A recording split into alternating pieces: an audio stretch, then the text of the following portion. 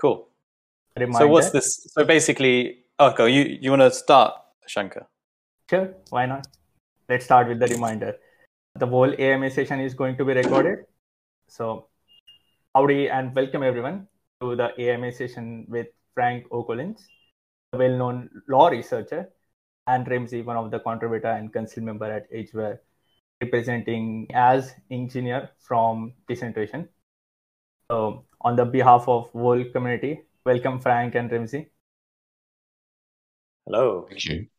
Thank you. Thanks, guys. Thanks for coming, everyone. Just so this is basically a warm-up / AMA, which is hopefully going to be the preamble for our ongoing discussions, which are going to be as seminars, which are likely going to be on a platform that creates more shareable content and amplified across various crypto communities. And I'll quickly introduce Frank very briefly, if that's okay with you, Frank. And so, basically, so as you mentioned there, Shankar, Frank is a law researcher and systems architect. I've came across his work 5 years ago and learned a paradigm shifting amount of understanding about law and competence of law.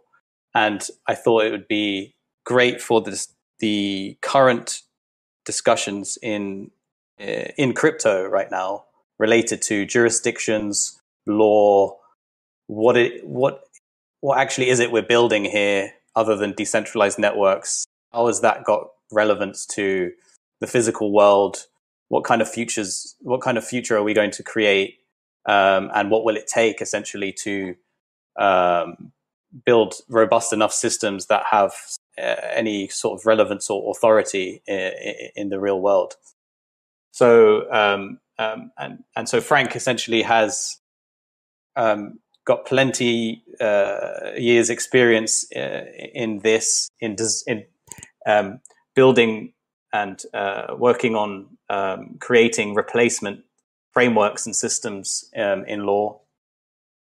Hopefully he can share us his knowledge, experience and wisdom in understanding the principles of law, so we are more informed essentially in moving forward and designing systems with consciously and perhaps much less guessing, and hopefully can reduce the time frame for us in getting to where we want to go essentially. So is that okay for an introduction, Frank? Yeah, no, good. That's good. Thanks, Ramsey. I appreciate it. So how do you want to do this? Do you want to like intro? Do you want to do like a... Yeah, I'd like to do a little intro, and then I really want to kind of explore with everyone on here. Is there an associated text that people can write questions in, and would that be able to be flicked across? So could you flick them across? Could you flick them across to me in Skype as they come on, and then what I can do is pick them up. So if people have questions, please chuck them in the room, and if Ramsey can pick them up, put them back, I can see them and talk. I just wanted to start, and I don't want this at all to be, I want this to be collaborative, and the whole idea of this is to engage with everyone who wants to engage, or if you want to listen, that's great, on the call, to get as much out of this as you like. But I think given the intro to me talking tonight, some of the back and forth that I was shown, although I didn't really get into the stuff that was going on, I think it's important that I cover two things first that I think will be really important and helpful. The first is the idea of where I'm coming from and the kind of background that happens when you are trading ideas on the internet, and essentially the consequences of trying to, fly on the internet. it makes for entertaining reading, and it leaves a trail, sometimes bloody. But it's I guess a history. And after doing this for a long time, the first websites of Ucadia were actually in 1999, so it's been around for a while. You have a history, so you'll find various things. So I want to cover that first, just to dispel that, and I'll answer any question on any of the history or anything you find. I have no problems in answering that. The second thing I want to talk about is the understanding of how we get the best out and how we can discuss ideas. Because I think one of the things that's lost is people can come across as being overly defensive or overly offensive, and we lose the sense of the ancient traditions of dialectic and collaboration. And what I do want to talk about that a moment, because I think there's a lot to be said about challenging someone and about asking challenging questions, but also making the distinction between things that are directed at a person as opposed to an idea. I have no problems on either, by the way. I have no problems on either. But I think to get the best out of sharing with you what I've learned, and that's all I'm really doing, is sharing with you what I've learned over doing this for over sort of fourth decade. I want you to be able to ask whatever you want, but I want to frame it, if we can, in also learning how to develop the arguments and the skill of arguments and how we can develop that skill. Because I think that's something that is not only useful, I think it's vital for any future development. You have to be able to have hard discussions. You have to be able to challenge ideas and feel both confident in raising it and confident in responding. So let me just start. I don't want to go in and say the history of Ucadia, where it comes from. I think people can sort of find that. But I do want to sort of cover a few things that I think are important, just to kind of give a context. Firstly, over 30 plus years now of doing this, I can't even count the number of times I've failed. I've come up with an idea didn't work, a theory didn't work. You rebuild, you reconstitute, you crack on and you try something else. So I didn't fail because I didn't try. The complete opposite. I failed because Ucadia has been a constant challenge to develop more and more. And so as a consequence, there's a history in doing that. I know there are some people, although I haven't really met many, that have similarly tried and failed over several times, that have no history in doing that.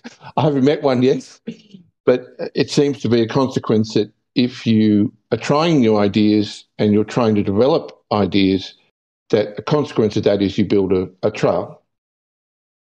And what the idea has been, if I kind of get to the essence of what Ucadia has tried to do, is it possible to construct and consider a better model? That's really where it started. It started with the question of why, actually. Ucadia started with a simple question of why are we stuck in these certain paradigms? Why do we keep continuing to do the same thing? Remember, this is before blockchain, before anything. There was nothing on the internet that I could compare it to. There were people that were channeling through. There's always been people trying to challenge parts of the system, and law reform has been around for centuries. But there wasn't this idea of, certainly not when the internet first started, what is the architecture and infrastructure of a proper replacement, a proper alternative digital universe? I don't just mean the stuff that you hear now with Facebook, which is the kind of the snazzy, sexy bit of people having goggles or in a virtual room and whatever. I'm talking about a proper society. And a proper society is built on all these layers. It's built on, almost always societies are built on their narrative, their story. They're called sacred texts, but for many societies around the world, even when they have no written language, the narrative, the agreed underpinning that kind of connects people to where they are, why they're there, where they come from, who the heroes were, who the villains were, why they are who they are, and what gives them their identity. That almost for every society is the kernel. That's the kernel of their operating system, if I use that as an analogy. So I was looking and saying, well, what's the kernel? Have we got the right kernels here? And then we looked into another element of that, and we brought that up further. And we said, well, when I say we, I mean me. Sorry if I say we. There are other people who help me, but law then starts to get built on that, and religious society structures, politics, courts, all that starts to get built on that. So when we talk of a digital universe, it's not just computers and infrastructure or blockchain or exchanges. It's the full spectrum of what you see in the physical, in the off-chain world, as I've learnt to say. And so I started on that journey. Early on, I didn't get much negative feedback because there wasn't much out there. I don't think people understood. So up until probably 2012, it was fine. We built up 80 websites and laid out frameworks for building decentralised networks. I mean, those ideas were up in 2006, years before anyone ever published their first paper on blockchain. And it started to have an effect. It started to open things up. But what I found, and part of the legacy, is sometimes sparking an idea, because we don't know how to argue, the argument was kind of directed personally, or things were created around that to kind of people challenging ideas before they found their way, their voice. And I had to learn too how not to get involved in that, because we're not taught how to argue. We're not taught how to develop. They're things that are not given to us anymore. Rhetoric is a word that you just don't get taught about at school. We don't know how to argue. So Ucadia started an idea of how do we build this infrastructure. In 2016, I pulled everything down. And I pulled it down not because it wasn't working. There was well over 1 million visitors a month across the website. It was doing nicely. A lot of people supporting it. Yes, there was a history to it, but it was going fine. I pulled it down because the purpose of Ucadia was never about success, glory, money, fame, or any of those things. It started as a true challenge. Can we build a viable, or in fact, better still, can we build a replacement to things that are not working? And can that work in a digital universe? By 2016, there was enough orthodoxy and tailwind behind this that it was making it harder and harder and harder to reinvent and kind of keep the folding and the learning being applied. So one of the big reasons I pulled it down was that I couldn't keep developing it. In the last 7 years, I've refined, and last 7 years I've built on the technology that we've got. Ucadia has its own monetary unit called the Ucadia Monitor, and its primary function, apart from anything else, was to recognise every single person that's contributed to Ucadia. So whether they contributed in donations or they contributed in time, the purpose of that unit was to recognise the value of that contribution. That's really why I was formed first. The only person that can't hold monitor is me. I'm under the structure of Ucadia. I can never hold monitor or own monitor or any assets. And not because I'm, well, maybe I'm a crackpot, I don't know, but people invented blockchain were crackpots. Guys who invented electric cars were crackpots. Jet planes were crackpots. Frank, can I give it context as well? Because there's probably a lot of people that didn't see the sort of thread on the main channel. Like there was shots fired basically last week when I shared Frank's project intro from a new customer on Edgeware, and it was below the belt. It was below the belt. I use it. And I'm not. Look, I've had worse things. I've been told I'm a failed guru. Any number of things doesn't matter. But I'm just trying to context. But I was being a bit tongue in cheek there. Ucadia is not for personal profit. for my personal profit. It certainly is a viable system, and it certainly has an incredibly rich value, an incredibly valuable source of knowledge in the structure of law and the history of law, and how to really build off-chain and on-chain structures, whether it be DAOs, meta-DAOs, whether it be complex arrays of them, whether it be dealing with sovereignty, you name it. We can't cover it in one session. We probably can't cover it in a number of sessions. But I've gone longer than I've expected. That's really a kind of rough background where I come. I am who I am. You know, I write my own software. There's things that you learn along the way.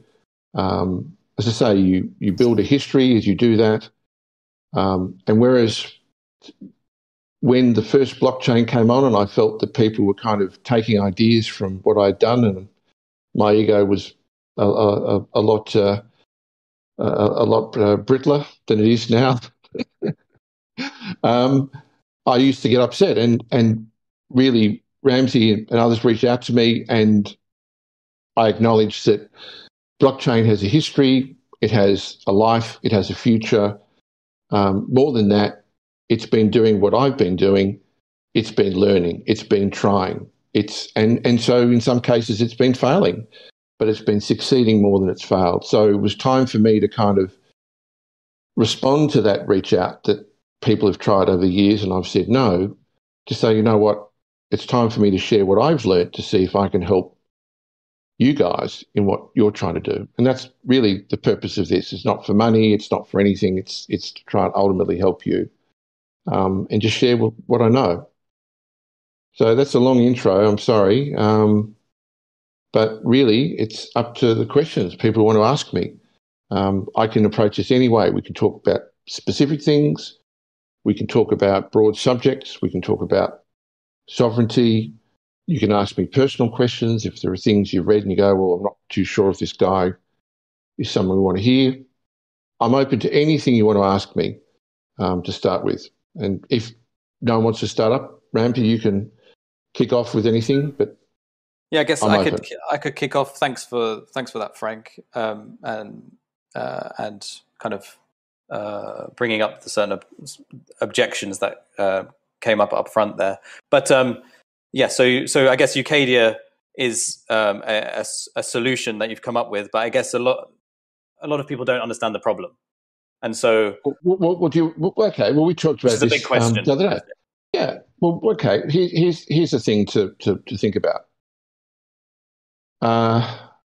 You've got people building more chains. You've got people building meta-DAOs. You've got people trying to stabilize stablecoin. You've got all these things, amazing things. And I look at it now and see it is incredible. Polkadot, all these amazing things.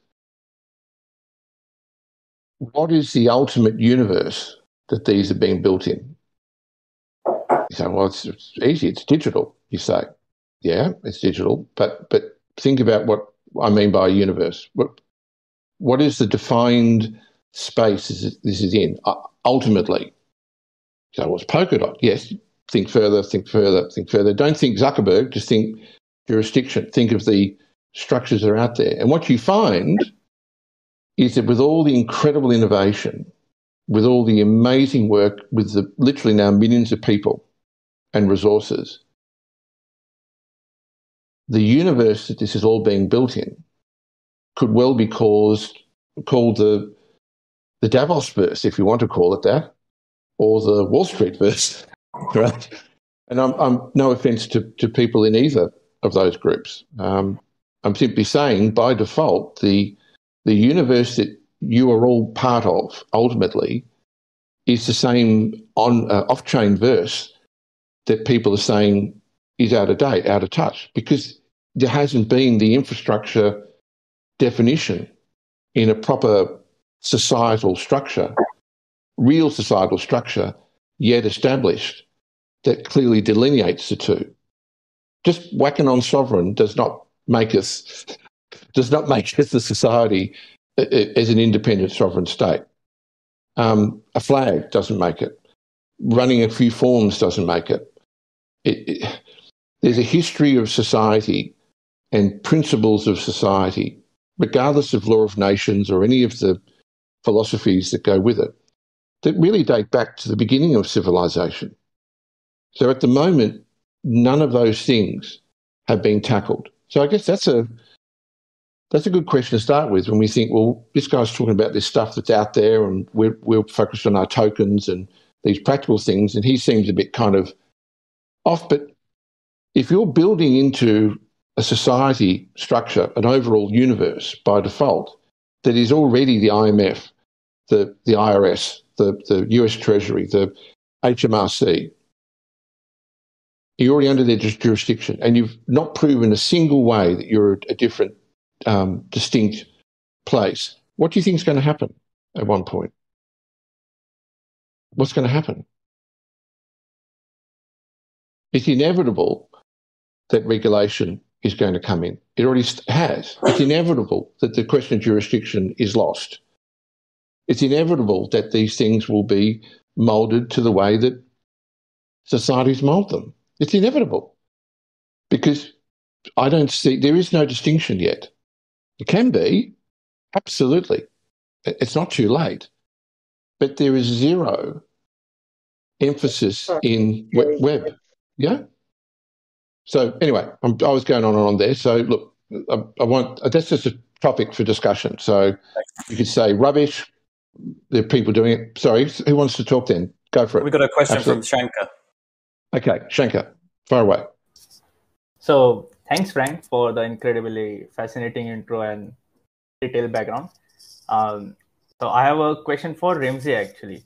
Ramsey, Edgeware community members are quite familiar with you already through several AMAs, but would you like to share how you came across Frank and how you developed an interest in law?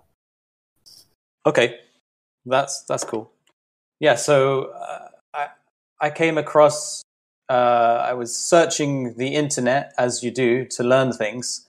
And the question I was asking was to do with law and the courts, because it was I have friends that are barristers, people that work in the court system, and who are trained in a certain way. And I noticed they weren't asking certain questions. And like that question was, what gives the judge authority and what gives the court authority in the matter that's being dealt with? And in my exploration, I came across various people on YouTube videos, online, threads, forums, and I was many pointed in the direction of Frank O'Collins, which who was the founder of Ucadia, and he had seminars back in 2013 that a few of you actually here have seen and shared with others. And I learned a bunch basically about the core principles essentially, and and concepts of law, and what are the sort of building blocks that and how essentially getting a sort of like clearer understanding of how to navigate these big questions of law, basically, because there's millions of statutory laws knocking around, and there are you have to train many years in schools to become a lawyer. But I wanted to learn and get it distilled into its core principles. And there's a lot of like kind of crossover with blockchain and how Bitcoin was designed, from a first principles approach, not essentially trying to fix the current banking system, but essentially redesigning it from the foundation, and piloting a different type of system that has better core values and things like that. So yeah, I mean, this is how I came across Frank back in probably 2015. I reached out to him first time, I think, in 2017. I mean, if I could tell you the rabbit hole that one goes down, I think we need to unpack it a little bit more, Frank, and we could, I think, hopefully myself and others can ask some questions that can help. Sure. Us down this road.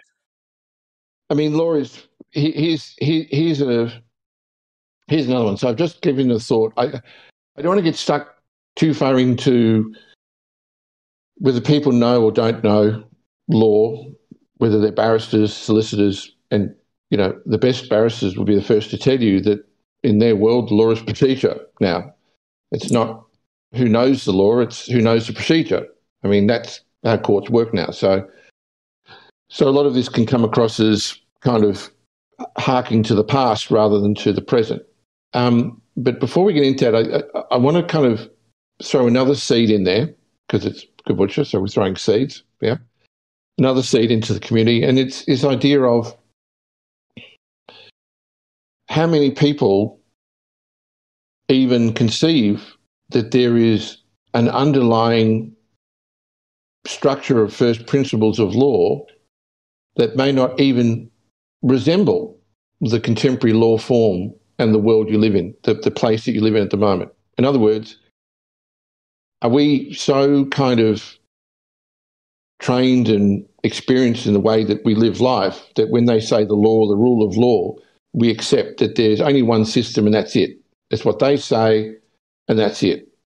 A good example is you will not find in any book that I've found, probably find someone finds one, but I haven't found one yet, where you find a definition of civilized rules, plenty of them, but then uncivilized rules. That is, what is the principles of civilized law and society? What makes society tick?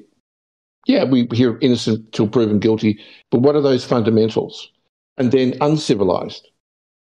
What are the principles that erode law, that undermine law, that essentially are the terminal signs of a society degrading and ultimately collapsing? And you don't find it. So not only do we not think that there is in existence an underlying, independent, pure, ideal structure that can't really be corrupted, that is a theme that travels through every society back to the beginning.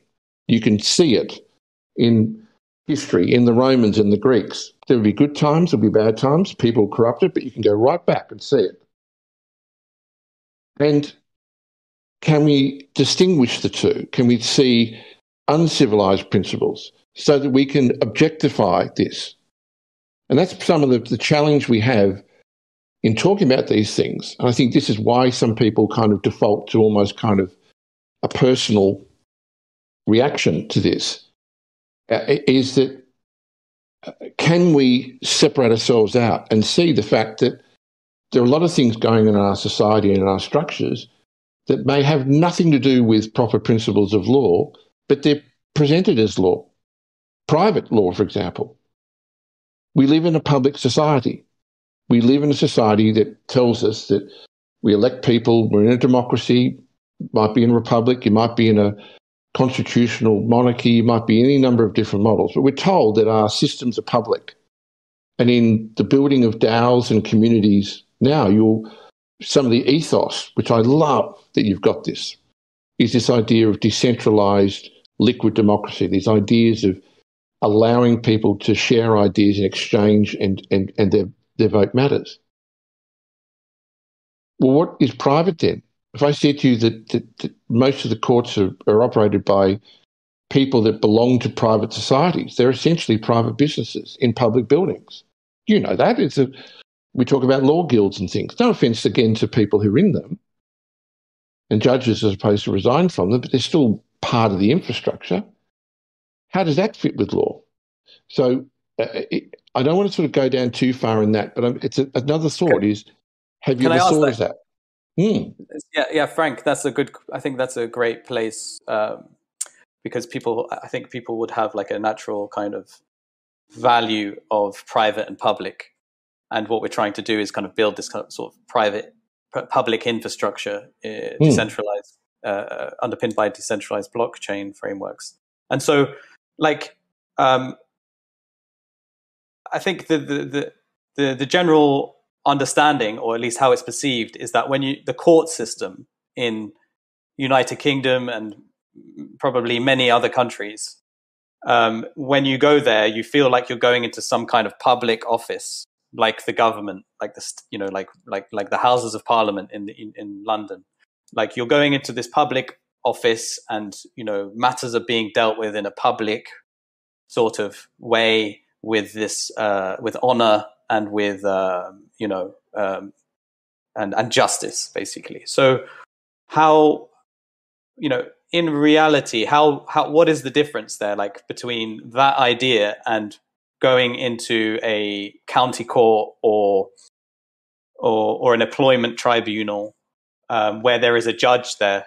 What is the difference between public and what could potentially be private, and how can we know the difference if we were to interact with that? And I think that might...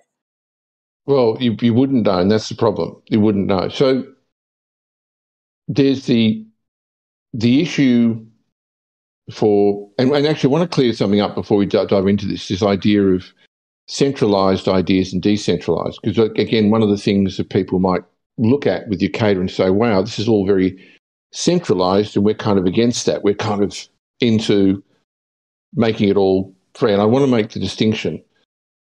Decentralised isn't just blockchain.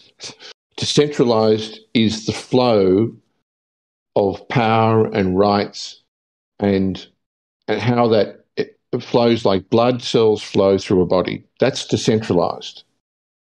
But there needs to be a body for that to flow. Blood doesn't just kind of coagulate in spontaneous pieces. Maybe it does in a movie, but it doesn't in a body. I mean, you have the two, and there's sometimes a conflation, or confusion rather, between the two. Ucadia, as an architecture, as an infrastructure, as an idea, will present things that start or appear to start from a centralised premise. Thanks. I think so. Okay, that's a key because people point. don't understand Ucadia yet, Frank. Like, I think that's the solution. People they don't have an understanding of. I think it would be great if we could build understanding of why you've been working on a replacement system for the past 20 years or more. Yeah.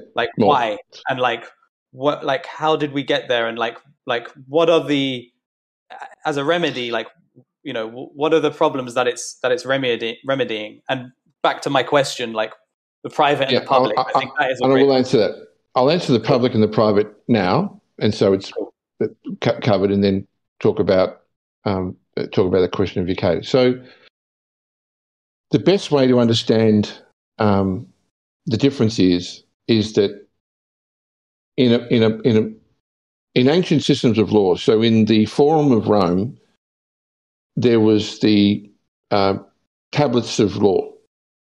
So this was, we believe this to be true because there were many writers and sketches, and there was a belief that that's in fact what happened. The 12 tables of law were in the Forum, and that was really to honour a tradition that went back to Greece, it went back to Babylon, it went back to Nebuchadnezzar.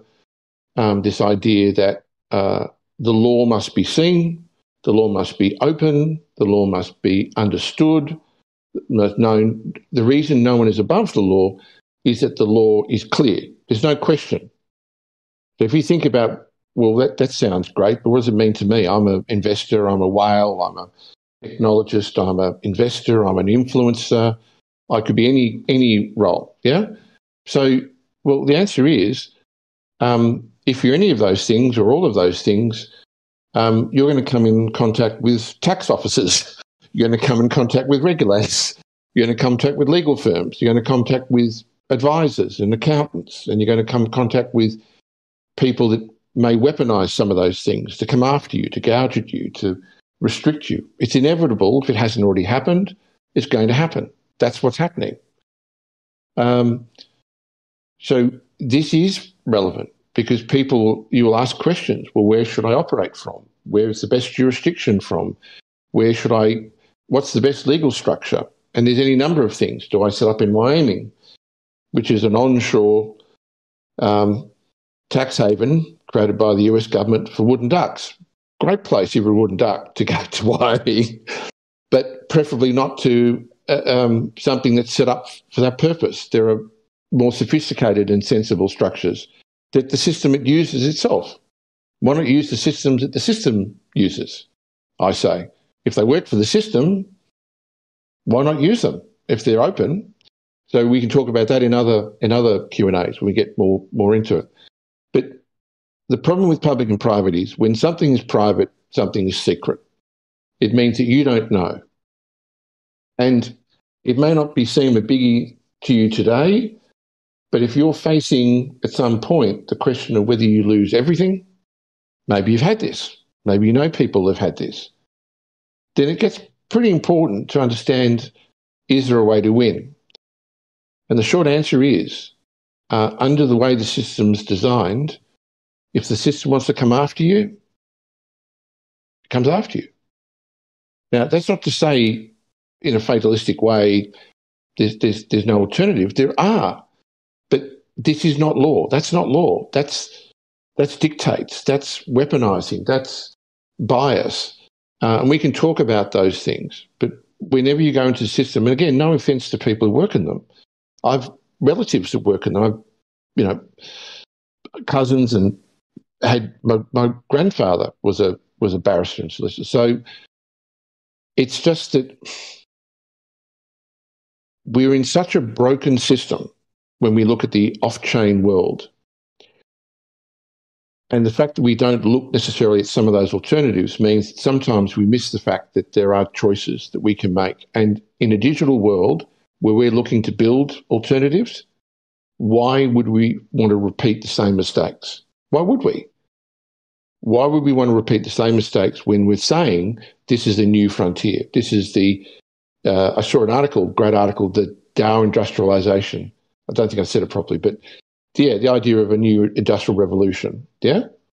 If that's the case, why can't we think outside that and think differently? Again, I can go through and give functional ways to talk about public and private and the difference between civilized law and uncivilized. We can talk about the 10 civilized principles, the 10 uncivilized, we can go through them. But again, I don't want to get into course material. That I'd just love to sort of see, it's kind of gauge where people are at if they want to. That's cool. That's useful, Frank. Yeah. Let's stop for a minute just to allow people to maybe have some questions or any feedback on that. That's cool. Yeah. Thanks for the detailed overview, Frank. When I shared this AMA announcement with peers, many of them said that they don't even have any background how law works or any knowledge about law. So the overview definitely resonates with why different individuals should not restrict themselves from developing interest in two independent domains. Like the blockchain domain currently is quite distinct from law.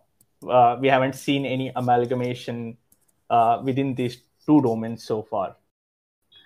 And, thanks, Shankar. Yeah. By the way, to clarify the way for participation, the AMA is open for everyone to ask questions directly to Frank or Ramsey by voice. In the whiteboard. Yeah. And if you can't ask questions by voice, feel free to drop your questions in the whiteboard AMA text channel, as Ramsey mentioned. We will go through them one by one. That's awesome. There's two questions actually in the whiteboard. One from Moon Rocket and one from Philip. They're both really good questions. I like Moon Rocket's one. I'm gonna go to Philip's first, and then to Moon Rocket. Okay, so Philip, who is our core Rust developer. I'll share actually Yeah, I'll paste the question into Thank you. Cool. And then I'll read it out as well. Cool. So Philip asks, as the private market community, DAOs, etc., is creating alternatives to what nation states has put in place, does Frank think that DAOs and decentralized solutions can replace current tools to implement contract law and things like public veto? Absolutely. And I'll also based. Absolutely. Well, there's kind of two parts. There's the kind of underpinning of that, and then the question at the end. So the question at the end is, can you replace that? Absolutely. I think contract, and one of the things that's a bit confusing in the community is the idea of still of smart contracts, which is in a sense kind of machine intelligence kind of connected to a chain. Kind of that's how I envisage it, as opposed to a contract that is more effective in its execution. That is, the terms being more effective. Machine intelligence is part of that, but it's not by any stretch the whole picture. So that's a great question. And yeah, the answer is absolutely yes. But that then requires an understanding of how contracts work. The first challenge of a contract, and contracts is one of the central things, and again, I don't want to come across as overbearing, or I'm not all-knowing, it's just what I've learned. So these are my opinions, by the way. People can absolutely contribute and disagree. But what I've seen and learned is with contracts, the main failure of contracts in the current system is there is no way for people that don't have the financial resources or the leverage in the system we've been describing to essentially enforce contracts against belligerents when they go out of track. And that kind of makes contracts a pretty weak protection for a lot of businesses. So it means if you're a small business, you're a sole trader, if you're an individual, you find time and time again, whether it be a bad insurance company, a bad utility company, a bad contractor, a bad partner, a big company that sends a small company broke. There's endless stories of horror stories that all relate to contracts. So the blockchain community has a unique opportunity to reinvent these things. But it's not just the technology. The technology provides a backbone, but it's understanding what's missing. One of them is transparency, which seems a bit odd to encryption, but it's not. I mean, the blockchain guarantees a record. So just think of it as a record. Transparency is the ability to retrieve and for there to be absolute certainty that every contract is recorded. That's a must. In their system, that doesn't exist. Only certain contracts are available. Big contracts, big mining contracts and other things that matter. For us, yes, insurance policies and other things get record numbers, but it's about that being central. So the contract exists. The second is the terms of the contract can be understood, can be seen. Yeah. And the third is that the mechanism to arbitrate, which again, blockchain is demonstrating how consensus can work. One of the great innovations of blockchain that I think is missed is blockchain communities have proven something that some people thought couldn't work. You've proven that consensus is viable. It's a viable mechanism. It can and it works. So in contract, once you know the contract is recorded, it's not hidden. The terms are open, can't be hidden, and you make the arbitration an open consensus. Now, people don't have to spend £10,000 or $20,000 to take a contractor to court to try and get, half their deposit back. So I think that is absolutely a prime example and opportunity if the community can extend its knowledge of law and embrace that as a true alternative and start to kind of get its roots in that. And Ucadia is there to help with that. It's a collaboration thing. Absolutely. I see wins on all sides. As to whether private markets, community DAOs are creating an alternative to nations, this is a conversation I've had with Ramsey, and I would say there's a danger of thinking that kind of organisations of various shapes and sizes are coming to kind of replace the status quo. I would flip it another way. Imagine the idea. So there's nothing wrong with private and there's nothing wrong with public. They coexist and they have benefits, the same as open source and proprietary software. The problem is how those things work. Imagine a world where the public infrastructure of a society was decentralised. Within the concept, not of a DAO, but the thing we're talking about was this idea called a SANS, a sovereign autonomous network society. Yeah, a SANS, and we've gone in quite a way to define it. We could certainly whack up a white paper on it and share it with the community, and we probably use maybe one or two. We could use, if you want to, we could use a couple of these sessions to explain what a SANS is and how it would be as a vision.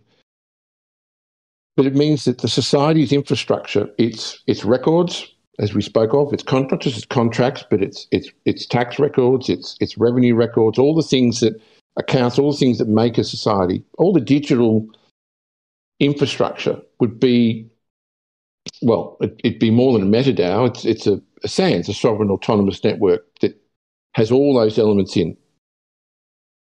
It means that that society, if someone tried to take it over in a coup, someone tried to bomb it and invade it, yeah, they could take the land for however long they could take it, but they couldn't take that society.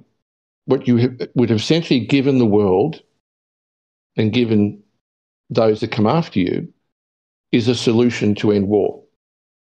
Because if you can't take something by invading it, you can't take something by bombing it, you can't take it by coupping it, how do you take it? How do you take it? So I think the question is a good one, but I would flip the presumption that this is all leading towards replacing societies. I think one offshoot of this, and it's not saying that everyone has to be thinking in the public good, but one offshoot is, in maturing this knowledge of law, that you take the early connections that are starting to happen with societies and you give their people and the world a legacy that ends the very thing that no one believes can be stopped. And you leave an infrastructure that guarantees that a community thrives and continues, even if there's a disaster or a coup or anything. So it was a good question. I'm sorry it took a long time answering that question. That's a great, yeah. And before perhaps we ask Moonrocket's question, I had one question which could perhaps help lead the conversation, which is to do with what makes what is a country and how is it legally established? Because we hear a lot about network states and the kind of comparison to physical countries. So that's one question. And then secondly, could you explain about how our identity, the documents for our identity is formed and created, perhaps? Okay. If you think those are two good questions before Moonrocket's question, then that's fine. Also, let me just say Moonrocket's question is, what is the low-hanging fruit here for Edgeware and Kabocha, in your opinion, Frank? Something that we can do straight away or avoid? Thanks for the intro. Look forward to your contribution. Okay. Well, here's the first. The first lowest hanging fruit of a community. So let's say people recognise the value of sovereignty, and I hope people do recognise the importance of sovereign independence and the fact that you are in a position to create your own world, your own destiny, and expand that and grow that. If that's the case, then every transaction that's happening needs to have potentially a way of validating that it in fact is part of something separate to the system. Remember, I started the conversation early in this call and posed that question of what universe are you building in if you haven't defined the infrastructure and fully defined the complete alternative structure of a decentralized world. And so here the question is then, if you recognize that identity, because there's two parts, so they're actually interconnected, Ramsey. If you see that identity in their system is one of the tracks that identify sovereignty or jurisdiction in the form of the thing of a person, a legal person, then the lowest hanging fruit and the first thing I would be looking at is making sure your registers are connected to a structure that's already identified that and can assist you in proving that members, in the capacity of a member being a person, is not the same as the person in your driver's license or the person on your tax form or the person in your birth certificate or the person in your passport. So what I mean by that is back to law again, back to courts, back to pay your tax bill or else, back to under the thumb. A person is not you. A person is a series of attributes connected to you around your name, around your photo, around your signature, around your date of birth, around where you live, around what you do. Yeah, these are all attributes that are collected up. It's your identity. I mean, the word identity and person are synonymous. The difference is person is a legal object. It's an object. So in OOP, in object-oriented programming, person is an object. It's one of the cornerstone objects. One could argue it's almost the cornerstone object in law. And so if all your persons, and a member of a community is a person, as a contributor is a different person. Think of them as different hats. There was a guy, never remember his name, he was famous 20, 30 years ago, and he used to talk about wearing many hats, and he was talking about hats. I'll think of his name, he was a famous speaker, but business speaker. But the thing is, we wear many hats. We're a father, or we're a brother, or we're an uncle, or we're a driver in their system, or we're a taxpayer in their system, a resident in their system. These are all specific identities that are connected to the concept of person. They are only persons in their own sense. And when you go to court, funnily enough, it's the person that is on trial. You just rock up because you're connected. You're the guarantor, but the person that's on trial is the person, not you. You're just there to pay the bill or stay in storage as collateral if something's going really, really bad. So, the answer is I would look seriously at making sure that every transaction that happens in that community is connected to a true person. And a true person is a structure that Ucadia spent a long time identifying as a complete, separate, alternate jurisdiction. It can be proven that a true person is not a legal person in a Roman system. It has an entirely different generation, an entirely different jurisdiction, and an entirely different provenance. And I would make absolute certain that my transactions, as early as I could, can be proven as being separate. Now that's a good third of the way to becoming sovereign, believe it or not. The rest is knowing what you're doing and argument and detail, but that's a big chunk. So I'd say for Moonrocket, that would be the first thing I'd be trying to do. True persons, true trusts, and understand what those things mean in practice to proving a separate jurisdiction. You can't build them on your own. They're not things you can go, well, we can build a true person. It doesn't work that way. It's a provenance. Think of it as I think a comparison I could use. It is a question of provenance. If the provenance of what you claim defaults back into the system, then it means nothing. It falls back into the system. But if the provenance of what you claim is part of an entirely different system, then you now have an argument. You have a point of separation. And that is the beginning of sovereignty. Sovereignty begins with a separation. That's what it is. At some point, people say enough and start to identify themselves separate to the thing that they were part of. In this case, in the digital world, person is the first thing that you need to get separated. So hopefully that answers that question for Moonrocket. Yeah. Thanks, Frank. Could you define provenance? And there's a question after that. Provenance is a fancy word for chain of proof. That's I'm assuming chain of proof is a cool term for blockchain. Yeah. Pretty snazzy, yeah.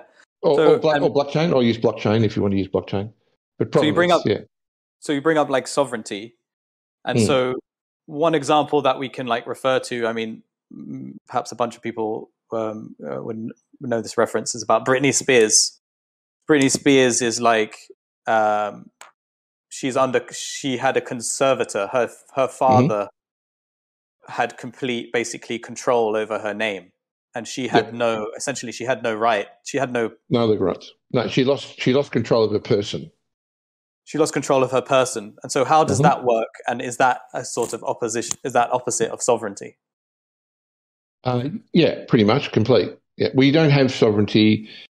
Even if you're free to drive and free to travel and free to spend and free to have a bank account, there are limits. In almost all cases, those rights are whittled down to privileges. Licenses, for example. License is permission to do something that would otherwise be unlawful. That's the legal definition of a license. Yeah. So take away the license, you're a criminal. Yeah. So it's a kind of inverse. They've kind of taken it to the complete inverse. So and they've done that to make it easier to enforce the law. Yeah. So that raises like the idea, the concept of trusts, and how the Britney Spears, how our person is associated to a trust, and the question is what role do we play in what trust? So, from what I learned from you since for at least almost a decade is that the default position for us when we are born into the system with our birth certificate is an incorporation between our parents and the state of a trust that is made in our name, called a Sesta KV trust. And that trust is essentially where we function, where we're in basically a very weak position, and we want to be in a position of strength, right? When we are at any moment of which when we're operating in life, we want to be in the strongest possible position. That's put us in a weak position, and it's created a trust in a certain jurisdiction where basically our matters are handled for us, sort of like Britney Spears, where Britney Spears is the infant of her father, and in the same extension, we are born as a sort of citizen, but as a citizen, which sounds nice, but in the way they've designed it, we are essentially a child of the state, and all the kind of terminology around that is prevalent when you start to realize that, for example, in United Kingdom, it's all in the statutes. I mean, it's actually in there. I mean, they've toned it down now, but we live in wards. We live in, from the 1800s, they brought council, but they turned boroughs into councils and wards. And a ward is essentially a hospital terminology, which mental hospital terminology, where essentially we are treated as idiots, insane, infants, incompetents, and therefore we, just like Britney Spears, she was defined as idiot, essentially, and incompetent, and what's the word? Like she can't handle her own matters, essentially. So her father can handle everything. And in the same extension, we are defined in that way from birth.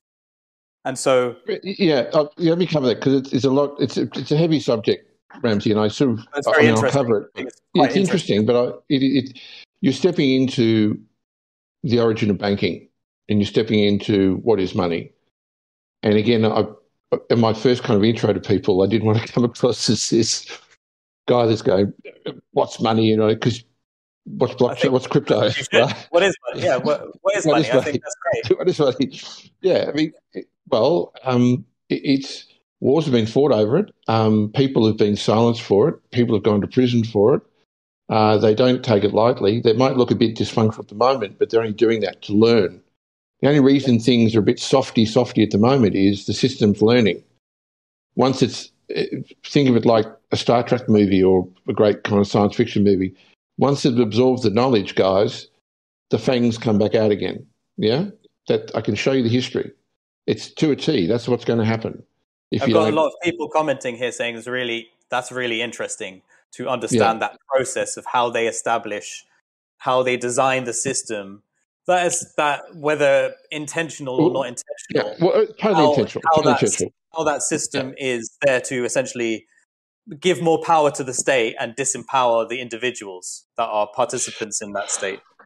Well, it gets down to, and again, today's an intro, and I don't mind if as we do more, I hope if people want me to do more, I'll do more. I'm open for that. I'm here to help and share, and that we kind of find our way in the things that people want to learn about. You know what I mean? And we trigger it from that way, and we build from that.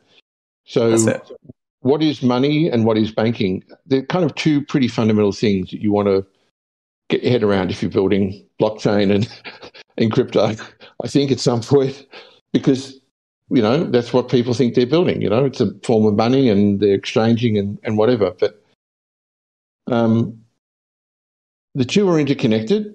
Obviously, banking and money changes. It's in the Bible. It's in lots of books and texts. It's about the whole idea of money exchange and what's going on. But let's bring it back to kind of where it all started. Different forms of money, but what essentially makes money powerful? Now, in communities now, I'm sure there's the confidence, the idea or understanding that confidence is a key part of what makes money work. Yeah. And even to the point that people are saying, I don't want to repeat or us to be part of that status quo or that old system. That really, some people come to it and say, I get what money is. It's a means of exchange. It's a unit of account. It's a store of value. Yeah, it's a passport to other communities. These kind of basic premises of what money is. Tick, tick, tick. And none of them need to, in one sense, in any sense really, in any sense, to rational people, have any connection to the history of what money was and its fundamental religious nature. You say money is a religious object, and I'm sure rational people in many ways would go, what are you talking about? That's got nothing to do with us. We've proven that it's got nothing to do with it. Well, then pull up a $1 bill from the United States. Pull up a £10 note from the UK. Yeah? Pull up any of the key currency and tell me that that's not reeking with symbolism, occult symbolism. Everyone know what I'm talking about? The $1 bill, it's out there. Flip it over. What are you looking at? Well, it's Masonic and it's tradition and whatever. No, it's ecclesiastical. Money is, even today, is built on these principles of ecclesiastical. So what's ecclesiastical? Well, it's a bit like provenance. It's a fancy word for religious. I mean, it's more than that. It's the operational structure of how things work in a government structure and a connection between religious organisations. The connection points. How does the Archbishop of Canterbury, for example, work with the courts? Yeah. How does those structures intertwine? What are the links between these that you never quite see that makes the whole thing work? Why did the Queen, for many, many years, and this is, love the Queen, but part of her role was to go in and bless the money, bless the gold bars, essentially to visit them under the Bank of London. What was going on there? And the Bank of London still has bars with the swastika. I hope people understand that there's still gold down in the vaults of the Bank of England with the swastika still on them, right? Still down there, as they have it over in New York, yeah? So the best way to understand it is how do you keep everyone doing what you want them to do and not rebelling? If you're in control, you have all the money, you're the rich families, you're the old families who've been around for a long time, you built the system, it's your system, it's designed, you periodically turn it over and let new people rise and take people out you don't want, have a few wars here and there. But by and large, you've been running the show for a while. How do you keep people in line? And you do it by mind. You do it by ideas. You do it by concepts. So the thing with money, pretty obvious that money in this world is a religion. I mean, why would we not acknowledge it? Why would we dance around that subject? It beggars belief. Yeah, we can call it it's an operation and, you know, people get excited about it, but talk to someone with a lot of tokens and not tell them that you know, I come to take your token.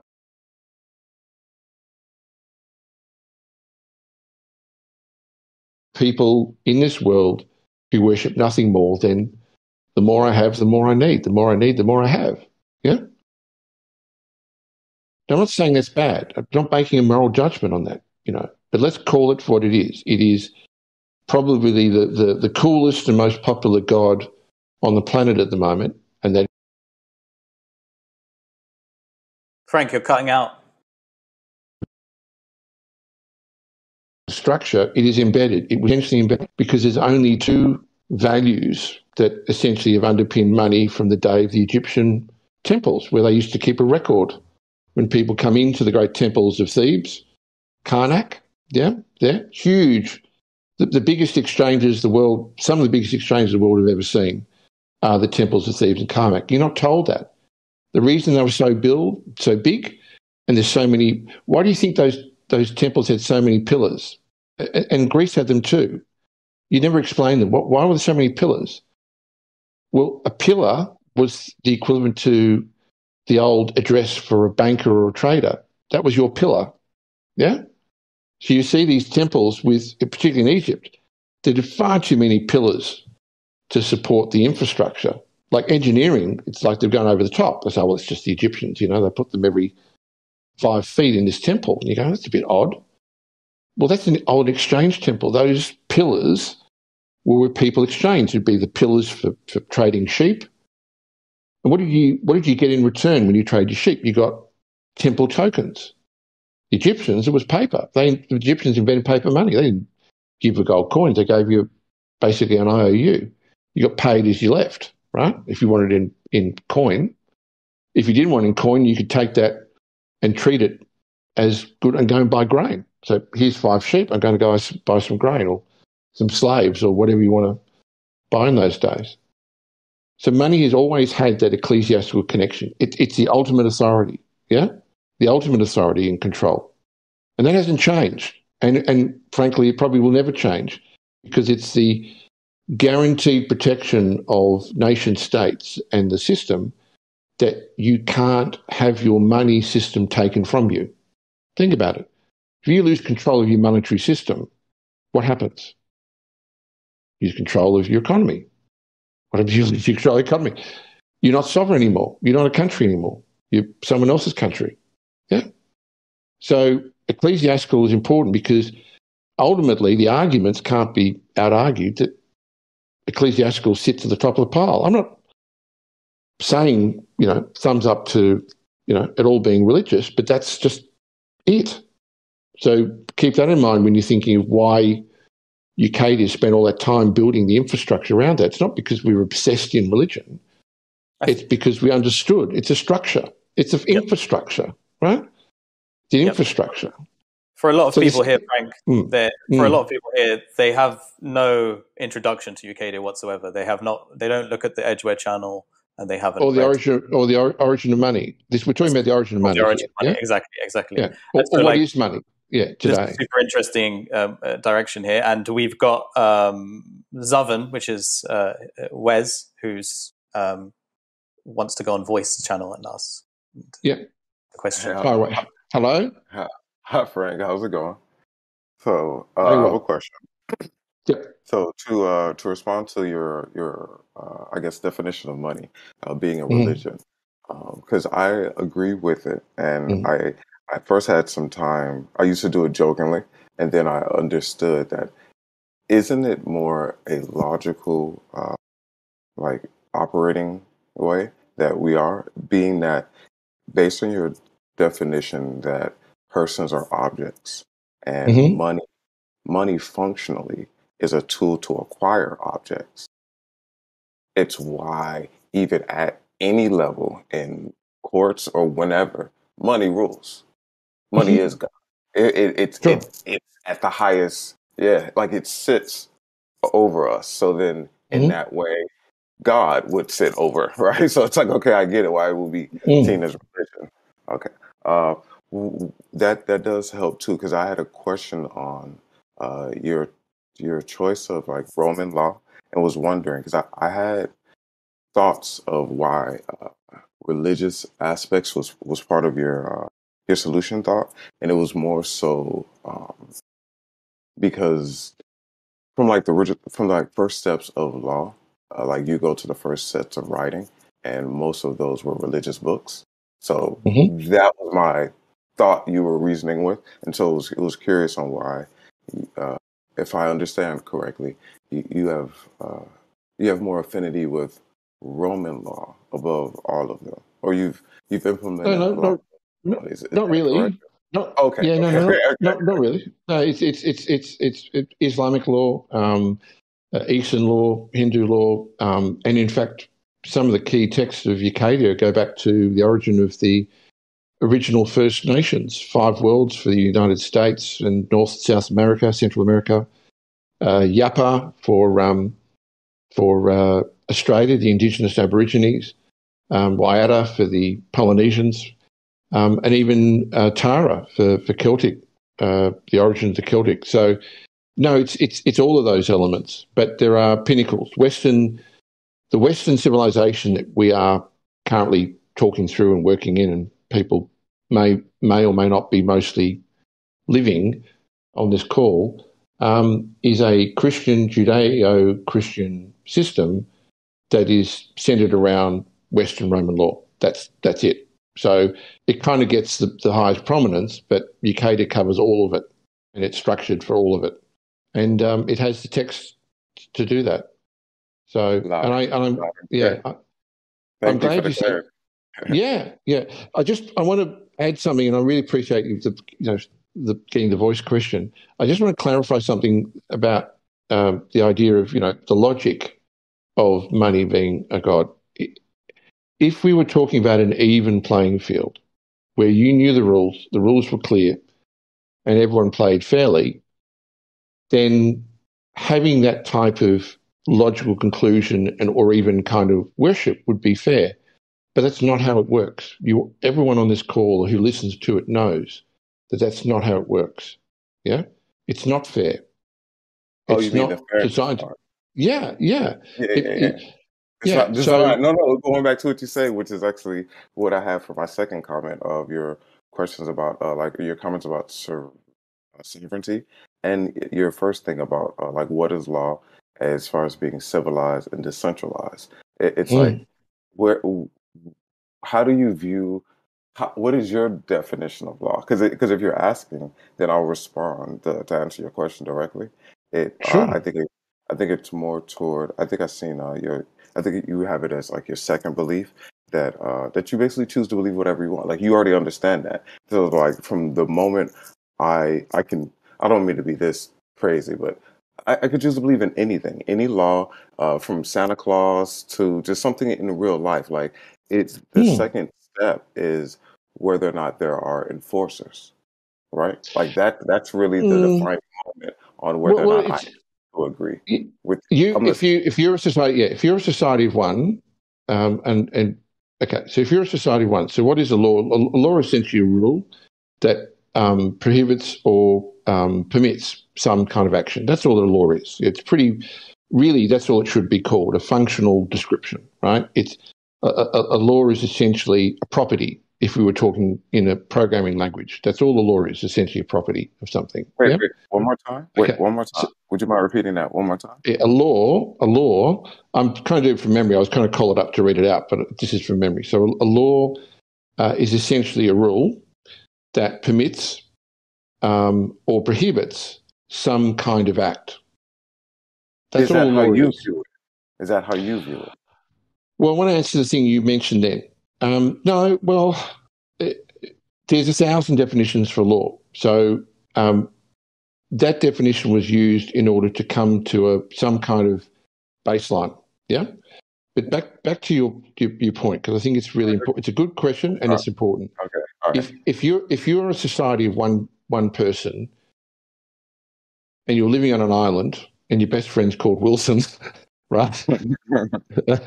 Then you can do whatever you want, right? Hopefully not kill yourself, but you can do whatever you want, right? Mm-hmm. But the moment you live with more than yourself as a living being, you have to come up with some accommodation, right? You have to. You don't have to. No, look, if you want to live and basically, right? That's why I feel. That's why I had the question about your definition of law and what you personally felt, because it's like, no, I feel that way as well. It's more of an agreement of behavior. Well, that's right. Now, where it gets tricky is there's a tipping point where the function of agreement by consensus and by logic and by reason and by respect gets harder to maintain. I'm not talking about enforcement. I'm just talking about to maintain that. Right? When you're 3, 4, 5, 12 people, you can and you should, in theory, be able to pretty much cover what you're doing without having to write things down, have a big list, put it on a tablet, here's our 10 commandments. You don't need to do that stuff. But once you start getting into numbers of a few thousand, 10,000, 15,000, a few people on, a few people off, it gets tricky.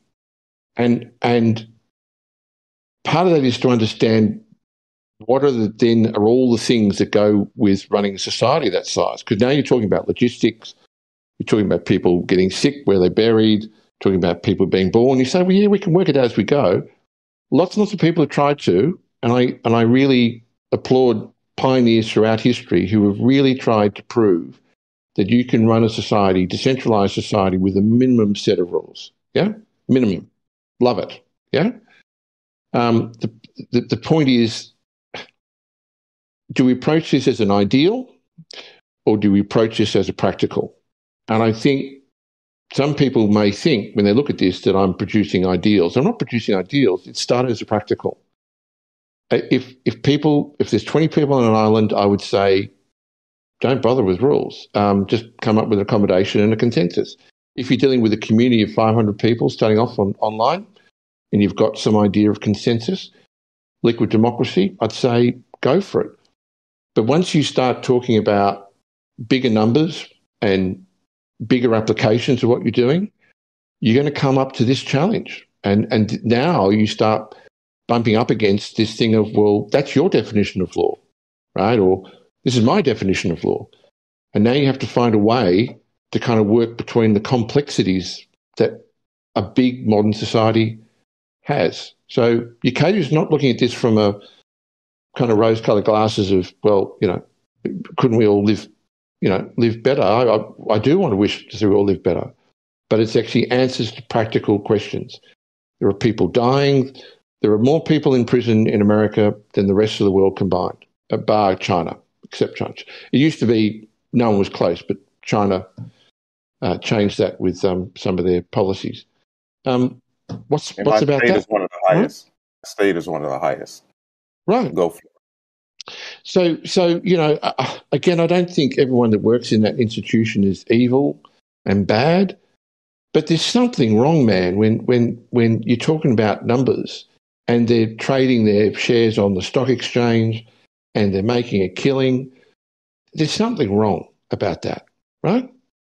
Yes. So, and if I understand you're saying that it's more of a solution related to scale. So like at a smaller, and that's because of your ability to communicate, right? So like you can get more people to communicate the ideas, the governance, the rules, then you can get participation. Yeah, I understand. Yeah, makes sense. So you don't build a society of 5,000 people with 5,000 rules. That's overkill, right? You can if you want to, some people have tried that. All right. But look, I really appreciate you asking the questions, and you can ask me anything. It's fine. All right, then I have one last one for you. about Yeah. how do you see the centralization period, and then what does it mean to you in crypto, and then what does it mean to you in a DAO? Sorry, this is 3 parts, but yeah. That's cool. Well, look, decentralization, I think, is one of those words that is completely misunderstood because it's seen technically and not operationally and not socially. So decentralization from the kind of purest ideal of blockchain is this idea that that people are the power and that there's no central power structure and that people are able to, through technology, create power structures as needed, like liquid democracy, to accomplish the functions that a hierarchical society can accomplish. That's what I believe the ideal, generally speaking, is understood to be. Yeah, that's theirs. My understanding of decentralization is the efficient and effective flow of rights, recognizing that individual members are same as the original, but the original members are the underpinning of society. Yeah, and that decentralization to work effectively must ensure that rights, as they move through, find their consensus and equilibrium, so that society is neither oppressive, nor fragmented and essentially chaotic, in where people are injured, if you like, by inference. Yeah, chaos. A chaotic market, people can lose, as you've just seen. People can be, heavily injured in a chaotic market as much as if it was a controlled and oppressive. So, to me, decentralization is not technical. It is the effective flow of rights of a community between the structures of a community, however they're structured, recognizing that the rights begin with individual members. They are the bedrock. That's my definition, and really my hope that people come to understand about decentralization. Yeah. Oh, great. And because I think, I'm not sure how many others, I know I hold that viewpoint. I felt like most of Edgeware does as well. So I'm glad to hear it, and welcome. Thanks for stopping by, and thanks for answering all the questions. I learned a lot. Appreciate it. No, I appreciate you asking. Thanks, Alvin. And we missed the questions asked by Frogman at the start. Oh, yeah. Okay. And anyone else, please, if they want to speak on voice or on the whiteboard AMA, please do so. Frogman's asked, what do you think about the future of blockchain? Future of the blockchain? Will it ever be able, and will it ever be able to replace fiat? That's an awesome question. So a couple of ways. I think blockchain is early enough in its evolution to evolve into the potential of what we said about SANs and mirroring and being the digital infrastructure of the off-chain world, and really providing that. And that includes, by default, digital currencies and fiat. So I still think we're in that opportunity, but I see it fast closing, and this is where I'm concerned. So I probably sound like I'm hedging bets. So this is what I'd say is, I'm here because I see the window is still there to do this, but I think it's closing fairly rapidly, and I might be over optimistic. My concern is, and this is a feature of just human nature, and I got this from Ucadia, as I mentioned earlier. One of the reasons I pulled things down is just this natural concept of orthodoxy. When someone new comes on and presents an alternative view, there's almost a kind of instinctive reaction. Stranger danger, I'd say, danger, stranger. It doesn't mean that we're irrational. It's just that when we find something we like, and when something starts working and we're happy with it, it can very quickly create its own orthodoxy. And I think you can see now already in the blockchain community, for better or worse, there is an established orthodoxy that has emerged. Bitcoin's at the top, Ethereum's next, and then there's altcoins, and off it goes. And sorry if I'm misstating that, but that's from my perspective what it appears to be. And that seems to be, that order seems to be now kind of written in tablets of stone. They could very well come from Mount Sinai, from the way that they're accepted. Yeah. Now, the danger of that is the technical infrastructure around some of those weren't there. They're getting there, but there are questions around them. Their efficiency, their operation, their application. And people say, well, you know, they're there. They provide kind of an approximate equivalent to the off-chain world. There's kind of gold, so there's Bitcoin, there's silver, so there's Ethereum and off. But it doesn't really kind of work that way. It's not really working that way. So my fear is that orthodoxy and the fact that to the off-chain world, there's so much money still to be made in pump and dumping into blockchain, and there's so much kind of resistance to really approach these things effectively rather than placeholder them, that even in the next year, I think you'll see the answer potentially that it goes the way that the solution will be another movement that takes the technology and essentially reinvents it in another way to kind of start this.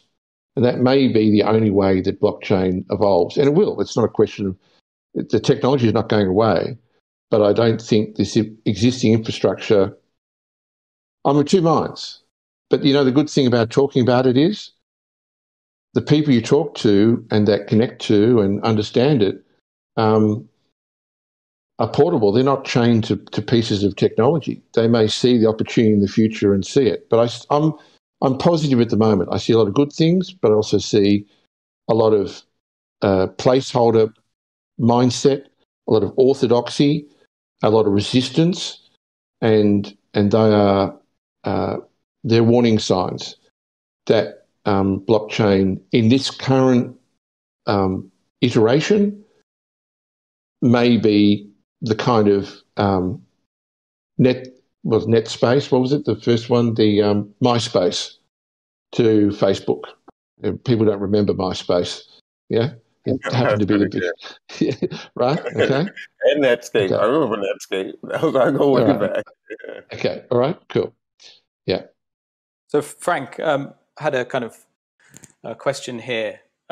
So, like, the current conversation in crypto is regarding jurisdiction and regulation, and where are DAOs going?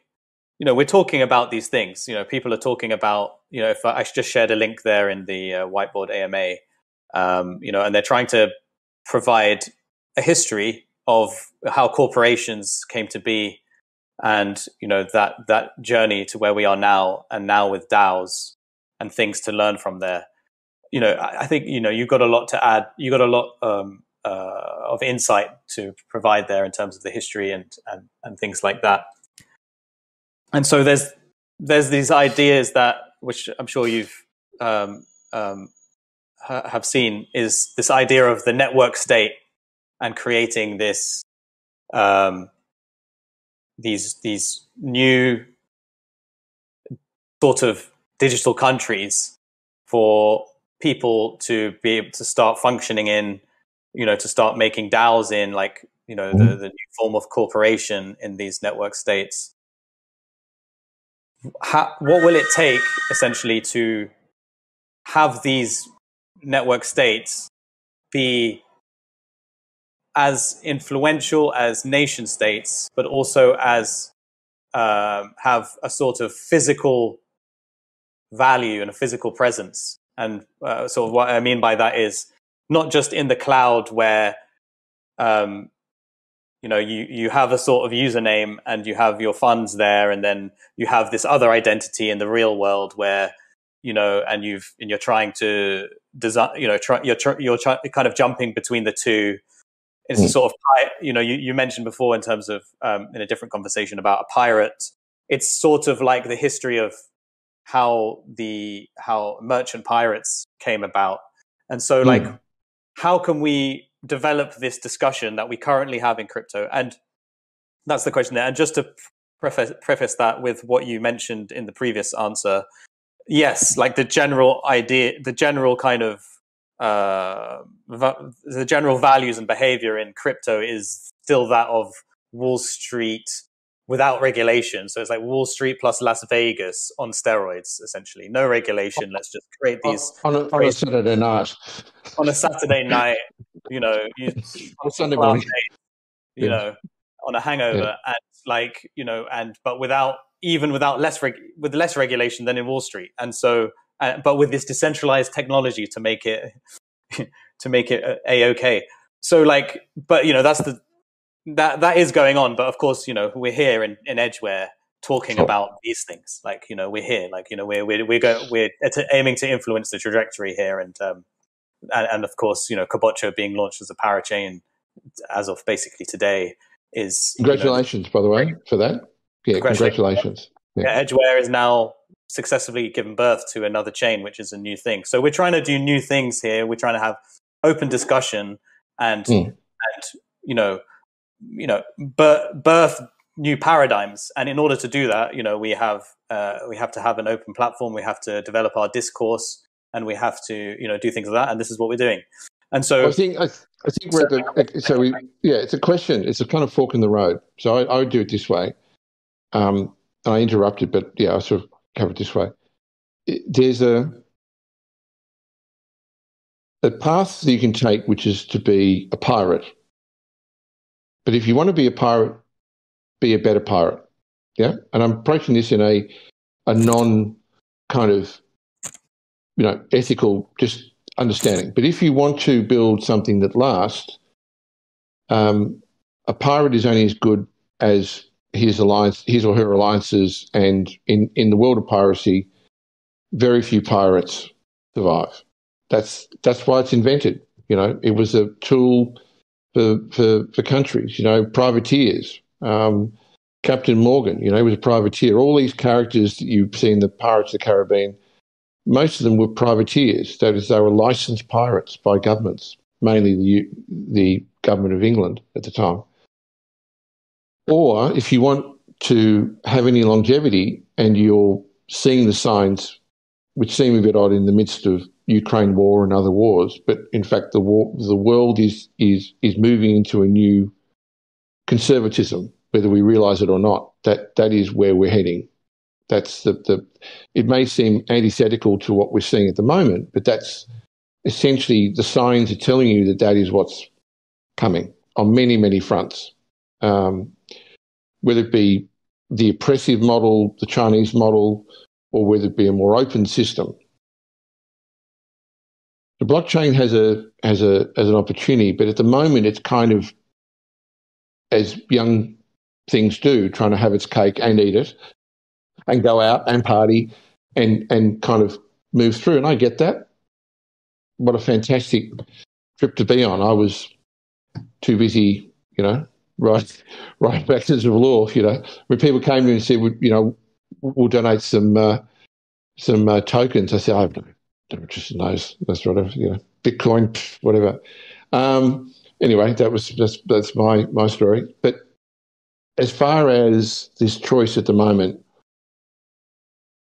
the only way that DAOs, SAOs will evolve into dogs, will evolve into something of substance, of a physical presence, is to recognise that you have to have an ethical basis. You have to. And people say, why? Why do we need a moral fabric? And it comes back to an even simpler definition of law. All true law is moral. Full stop. That's what a law is. A law is a moral. My definition was to be permitted to do or not to do an act. That's about as simple as a moral as you can get. What is not a law is something that is immoral. So a DAO, a SAO, something wanting to be present has to be a SAN, a sovereign autonomous network. And to be sovereign, you have to have your own laws, and those laws must be moral. And if your laws are not reflected in the ethos of your community, That is, if the morals are not embedded in your culture, in your DNA, then they're meaningless. You can never be sovereign. I'm sorry, whacking sovereign on your website will never get you there. You're already in their system by default. No one's invented that I can see. You know, if you don't like Ucadia, come and help me fix it. That's what I've always said to people.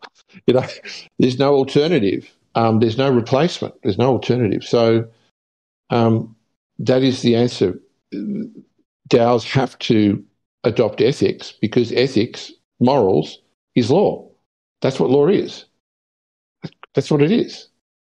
And unfortunately, what I see at the moment is a distinct, almost like a kind of a aversion to morals, sort of, you know, kryptonite. You know, we don't want morals. You know, we're not that, right? It seems like, Frank, that there's you know, the advancement of technology is outrunning the ethical framework. And I've read that in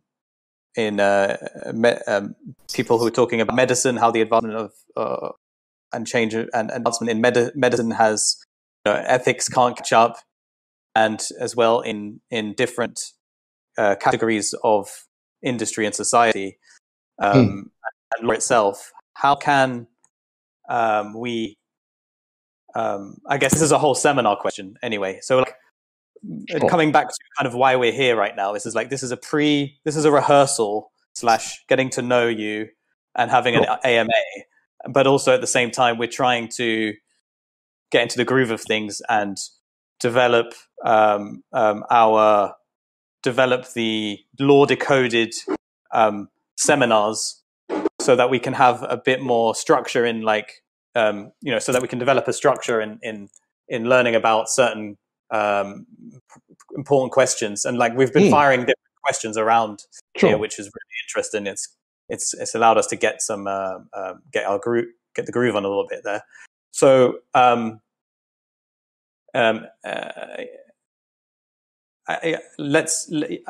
want you to, I guess we shouldn't like dismiss how important ethics are in the systems we're building and the values of what we're doing. People need to understand that all law, all sovereign law, true sovereign law is moral. You need to understand that's a sentence, that's a, you know, clause. And immoral and repugnant acts can never be law. So you can't force a community into making that decision, but they can't think that we can be the Wild West and we can label things sovereign and we're all hunky-dory and we'll get through this and we'll just kind of skim through.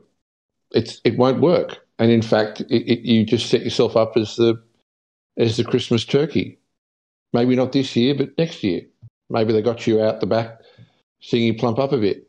So how do we avoid being the Christmas turkey, in terms of, by what you mean by Christmas turkey is getting cooked and captured by the current jurisdictions and the current kind of sniffer dogs of like the current jurisdiction, like the chief regulators of the world, the SEC and things like that. Like, how we structure ourselves so that we can create, as you say, SAOs, sovereign DAOs, so that we can create these trusts. I'm kind of leading the question here, but yeah, how can we do that? Well, and again, we can talk the steps in more because there's more to them. Tonight, or tomorrow time, but today, I don't want anyone to feel that this is kind of as deep as it goes.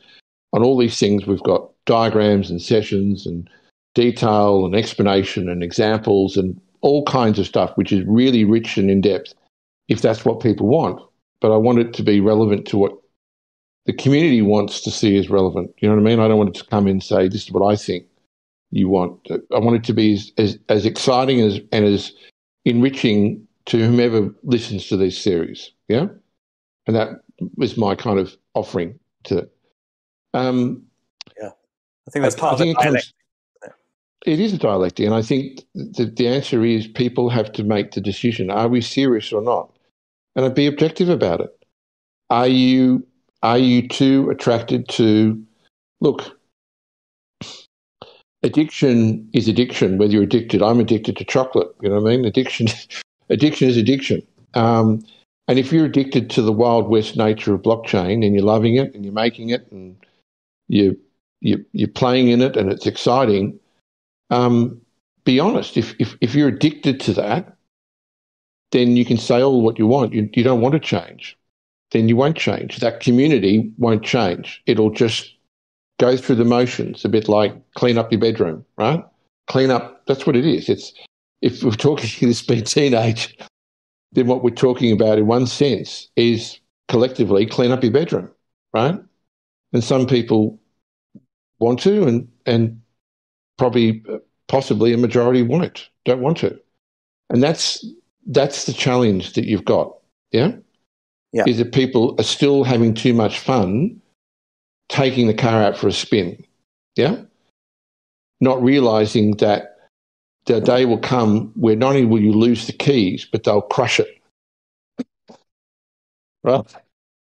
And if you don't believe me, then just read some history. Just go and look at history, yeah? It's not, they have these signs up and these warnings. They give you these warnings and then people go, yeah, whatever. And it's what they do. The only reason it seems a bit kind of cagey at the moment is they're learning. The reason they haven't launched their own digital currencies is they're still learning. And who are they learning from? They're learning from blockchain communities. They're learning from seeing all the pluses and minuses. A day will come where someone will say, right, time out. We've got what we need.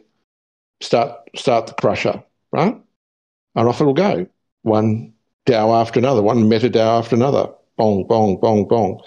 Because I don't see the willpower yet as a group collectively that really wants to stop taking the car out for a spin, playing roulette. It's too much fun. And I get it. I really get it now. I'm not jealous, I went and did my own thing. People made billions. I went off and, ate lots of chocolate and wrote Ucadia. It's just one's healthier. I don't know which one's healthier. I still don't know, but I know eating lots of chocolate's not that good. I don't think there's the willpower there, what I see. Maybe there is. Maybe some communities can lead the way with that. Maybe thought leaders can say, you know what, we can do this and we need to do this because at the long term, it's a smarter wealth strategy. It's a smarter wealth strategy being around tomorrow than being around for 5 minutes. Kind of, I think, really.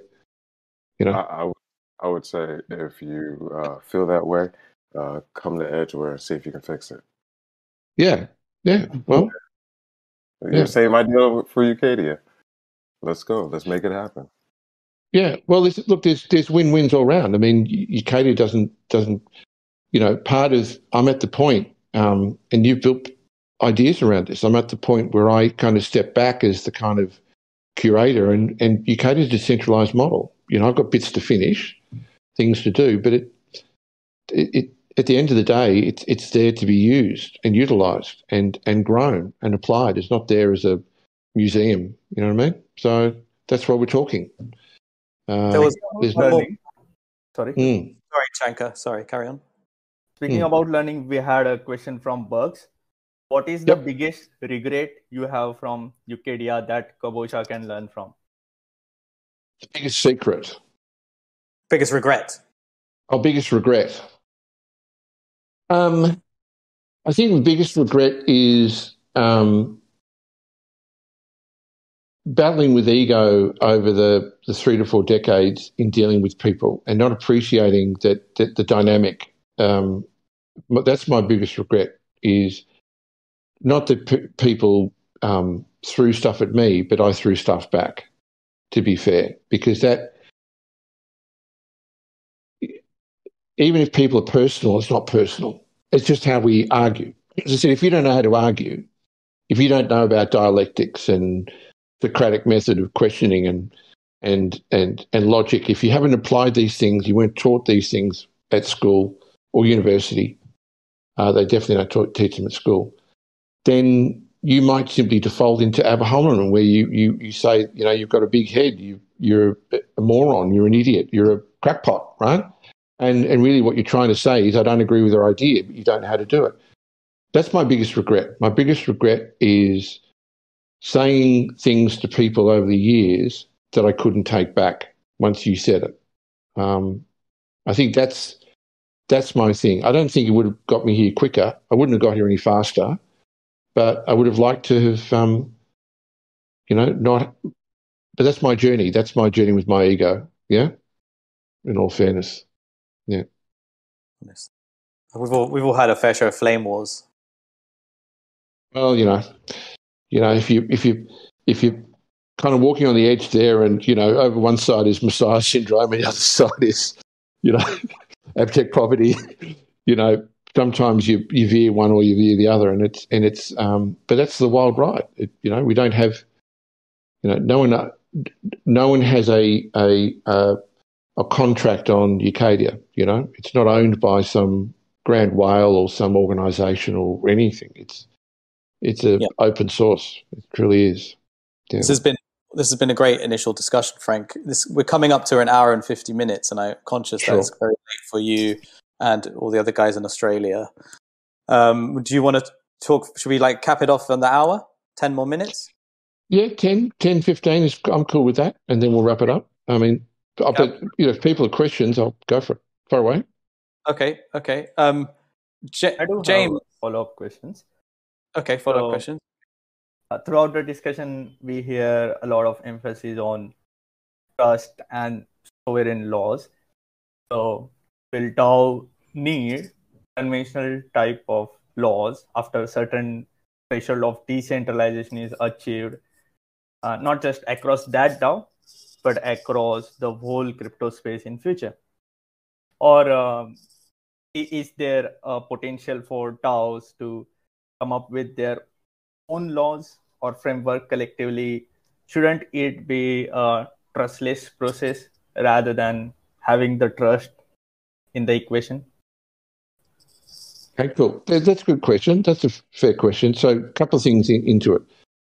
I said earlier, there needs, in any development of law and systems, there needs to be a clear distinction between the architecture of the system and the function of the system. I'll come back to the idea of decentralisation. I use the idea of a body as a way to describe decentralisation of rights as the flow of blood cells through the body. And I felt that was a good analogy, because they're essentially, without the decentralised flow of blood, our body would die. But there's no denying that the universe, the constraints of that, the boundary of that, which is not a centralised but a unique, a one. So the most centralised thing you can have is the body. Yeah. So I think if discussions and development get stuck on this principle all the time, you'll find that people are butting heads on essentially applying the wrong principles. So an architecture, one could call it the kind of rule set, the basic premise. When we write code, when code is written, we use a language, yeah? With that language, you can write a whole lot of things. So some languages will restrict you, some won't, some have features, some have bugs and whatever. But the language essentially provides a bedrock framework, yeah? It's centralised. It is. It's a compiler, it's an interpreter, it's an assembler. It provides those constraints. So I think the answer is yes. A DAO not only can write its laws, but ultimately it should write its laws. People don't take ownership. Remember I said before about the willpower to change, the willpower to kind of commit to what's necessary?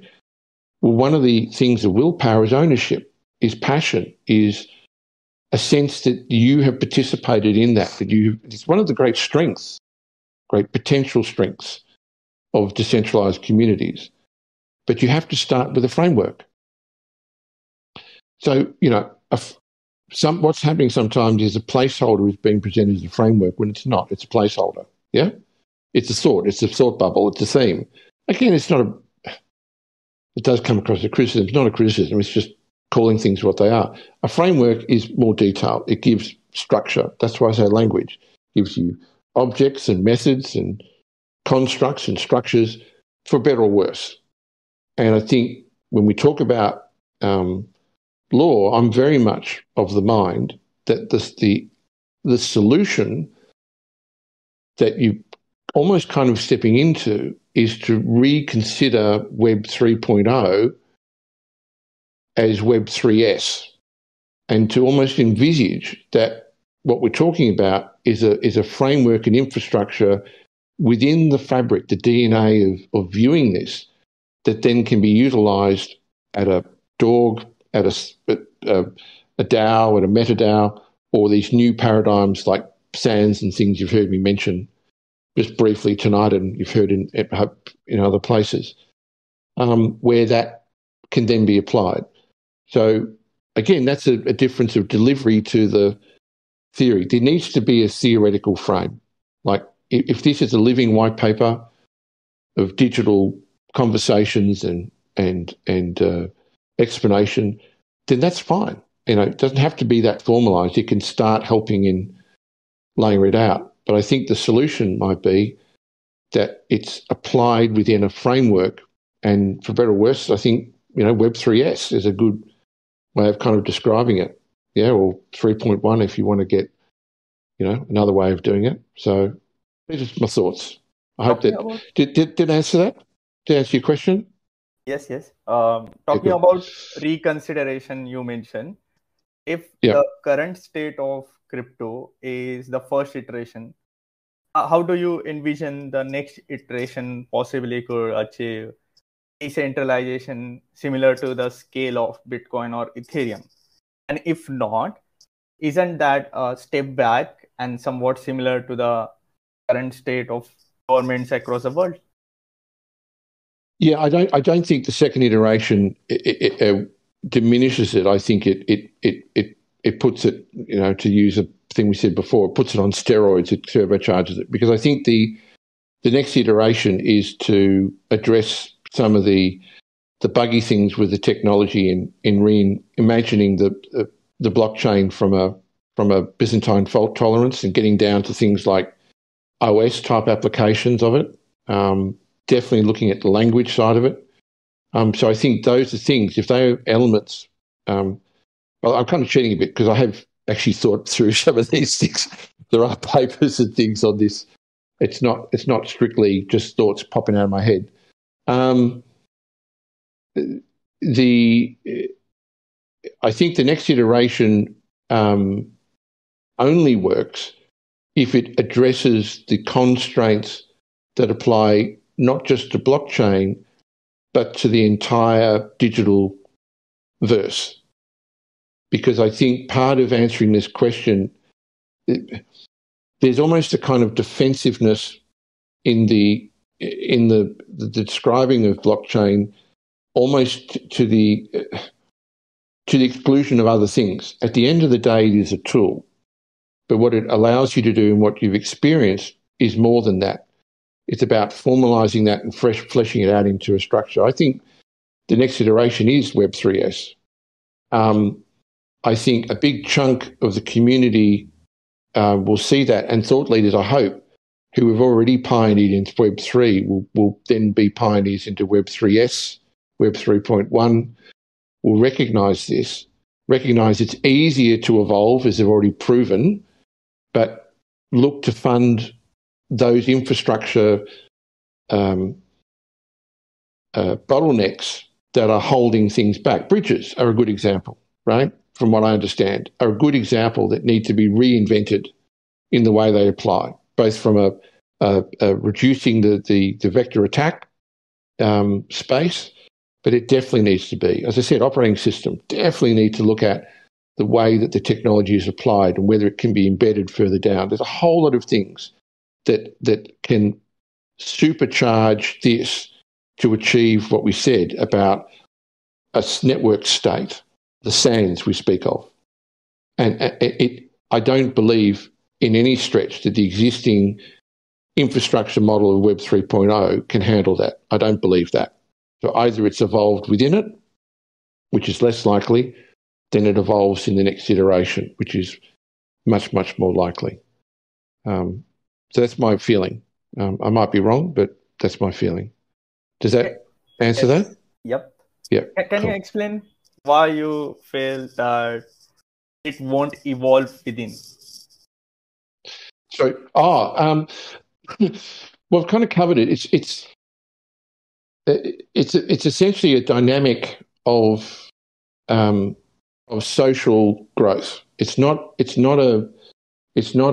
by any stretch a opinion or impression of the leadership of the blockchain community. So it's not in any way a comment on communities or a comment on the leaders. It's simply a function of society, and it is that when societies form around singular or simple concepts, they achieve orthodoxy much faster than broader communities with a broader set of, because they're able to apply themselves quicker, but in the process they develop this inability to evolve, which we call orthodoxy. That is the resistance to change, where ideas become less and less accepted, status quo becomes more and more accepted, and once you do that, it's almost impossible to develop at the rate of adaptation that we're seeing in the world and technology itself. That's what I fear.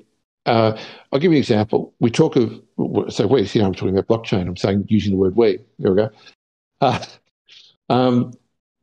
heard this concept, Bitcoin maximalism. Yes? The concept Bitcoin maximalism as an example. Yeah? And this is now accepted as a feature, that it exists, and there's many examples of it. And there are many proponents of it. Yeah? That's orthodoxy. What's that saying to you is that decisions have been made, concrete has been poured, rebars have been laid, and that is not going to be dug up. And those principles are not going to change in the current iteration of blockchain. They're not going to change. Yeah? I gave you another one tonight. A lot of people just enjoy the nature of blockchain, the way it's currently structured. They get a thrill out of it. It's a buzz. It goes up, it goes down. They make a lot. Sometimes they lose. It's a game. These are features that are now embedded in this current iteration of blockchain, for better or worse. And so, like MySpace and like Facebook will become, or Meta, or whatever it is, iterations will, demand and necessity, vision and reality are all going to, in a sense, conspire to do this, whether we like it or not. The question is, are we part of that dialogue? And are the thought leaders today part of that dialogue, or are they placeholding to kind of patch things? Yeah? And I'm not making no judgment. People, it's amazing what's been created. That's what I'm saying. I see it. I gave you a kind of 50-50 answer, but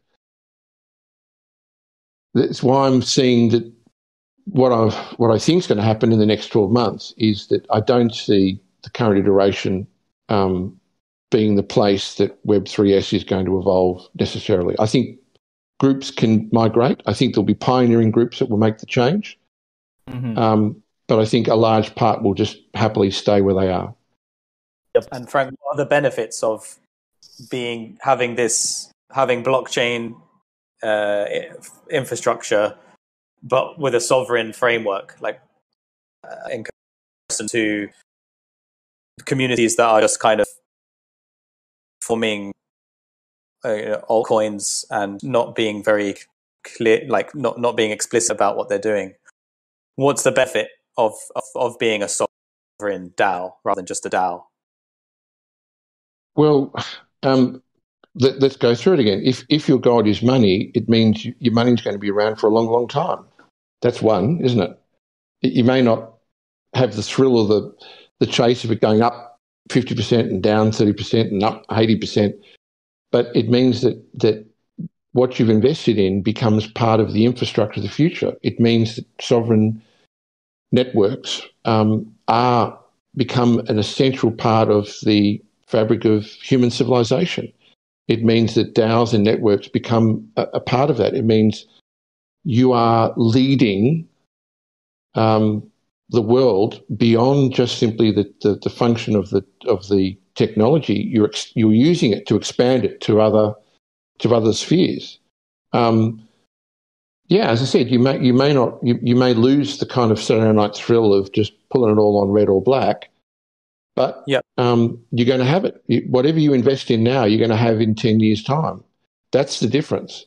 Does the sovereignty part add the layer, add the physical layer as well as just having a digital layer? As a DAO, I'm sure it's just like digital, a sort of digital. You're on a digital space, which can be defined, doesn't have to be defined. It's up to you as a community. Okay, but then let's do. What about, as a sovereign DAO, isn't one of the benefits that you can own physical assets, like own land? Totally. So another way of saying it, and again, this is my first time to talk and hear from you, and I really appreciate everyone that's interacted and asked questions. Let me put it in a simpler way. If you're not a sovereign DAO as part of a true sovereign system, and there'll be choices in this. One will be that the existing system will learn and develop that technology, however they do it, whenever they do it, or there's Ucadia, and assisting, helping that. And I mean that not saying, well, take a lump at it. I'm just saying I've spent more than 3 decades on this to build the elements to make that, help to understand that. If you're not going down that path, then essentially you are playing in a sandbox owned by the existing system, to use a computer analogy again. You are in that sandbox. At some point, that sandbox is going to be turned off. That's the choice you have. And I get it. If you want to just keep putting it all on red, put it on red and see what happens. That's what I said. That honest conversation has to happen in communities to understand where they sit. Some will do, some won't. I don't know how many, and some leaders will, some leaders won't. The only future, ultimately, is accepting that change is inevitable, innovation is inevitable. This is not going away as a technology, and it's either going to be embedded in these sovereign structures or it's a sandbox that's opened up for a while and goes. What showed up for me there was the idea of pirate life or sovereign life. Pirate life being the dark web, sovereign life being something equivalent to a country with clear, with trust and clear laws. And currently we're in the middle of the road. We're a little bit pirate and we're a little bit trying to be sovereign. Edgeware, we have there's many communities around Edgeware as well that are working on aiming to have these jurisdictions and to, we call ourselves edge citizens and things like that. And so I'm guessing that we have this opportunity right now being in the middle of the road, but that will eventually time out. And that if you get caught in the middle of the road, as I've learned from you, then you're going to get run over, essentially. So we call it roadkill in Australia. Yeah. Roadkill. Yeah. Roadkill. Roadkill. Either we go be anonymous in the dark web, or grow up, essentially. Yeah, and I don't want people to feel that it's like I said, and I've used comments tonight not to in any way be condescending. I've just used it to kind of put it in real terms. I don't want people to see this as a discussion on clean up your room. Yeah, think of it as a value judgment. Either become better pirates, and there's a life in that, right? The life of the pirate. Be really good at it, or accept that you have to have a moral framework for any longevity, and go down the sovereign route. But you can't be both. Yeah. I have a question. Yeah. Because I mean, just to debate all thoughts. This is how I am. I would argue that a sovereign person can become a pirate and then go back because it's just a role that they're playing. but a pirate is a pirate. So sovereignty does overrank. Yeah, I think on your island with Wilson, absolutely, you can do all those pirate tricks what you like, but you come back to the you see this, and I think we've gone through this exploration, and I'm trying not to make moral judgments tonight in these discussions, because I think everyone here. Well, if I could say one thing, that was just my quick thought on your last statement. My real question to you is on your perspective of DAOs, and is it due to your knowledge about how most DAOs operate, or the structure of most, or why don't you view DAOs as sovereign? What is your differentiation between sovereignty and decentralization? All right. My perspective coming in at this, and I'll do it this way. If I'm deep, most blockchain communities and most communities that are passionate and exciting about what they're doing, and you're part of that, naturally adopt an inward-looking focus. It's not a negative by any stretch. It's an interest, it's a passion, something you enjoy, right? But if you're looking inward, you're not necessarily looking outward, or upward. Is that a fair starting point? Is that all right to start the conversation? I would say your basis is correct, and this is my belief that you are that your understanding is on because of how the majority is built, and that's what's like okay, all right, so because the belief when you're looking at because I don't want to speak over people. So if that's your beginning, and your beginning is that you're sort of looking inward, when you look outward and you look upward, you realise that DAOs don't live. It's not an island. A DAO is not an island. As much as you think it is a digital space, it's not an island. It either is connected to something greater or it's not. And if it's not, it defaults back into sovereign, the jurisdictions that it's around. My issue with DAOs and with meta DAOs is that they haven't moved one or the other yet. And you heard Ramsey say it in a sense, that it's that middle of the road thing. And I've said it tonight too in my way, and I get it. I totally get it. It's fun. It's exciting.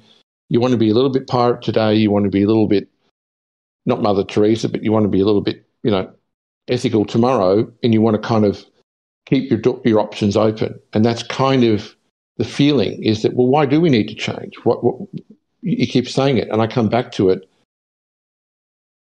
From the macro level, as big as you can go, as high as you can go, the entire blockchain community currently is operating in a sandbox that they don't own or control.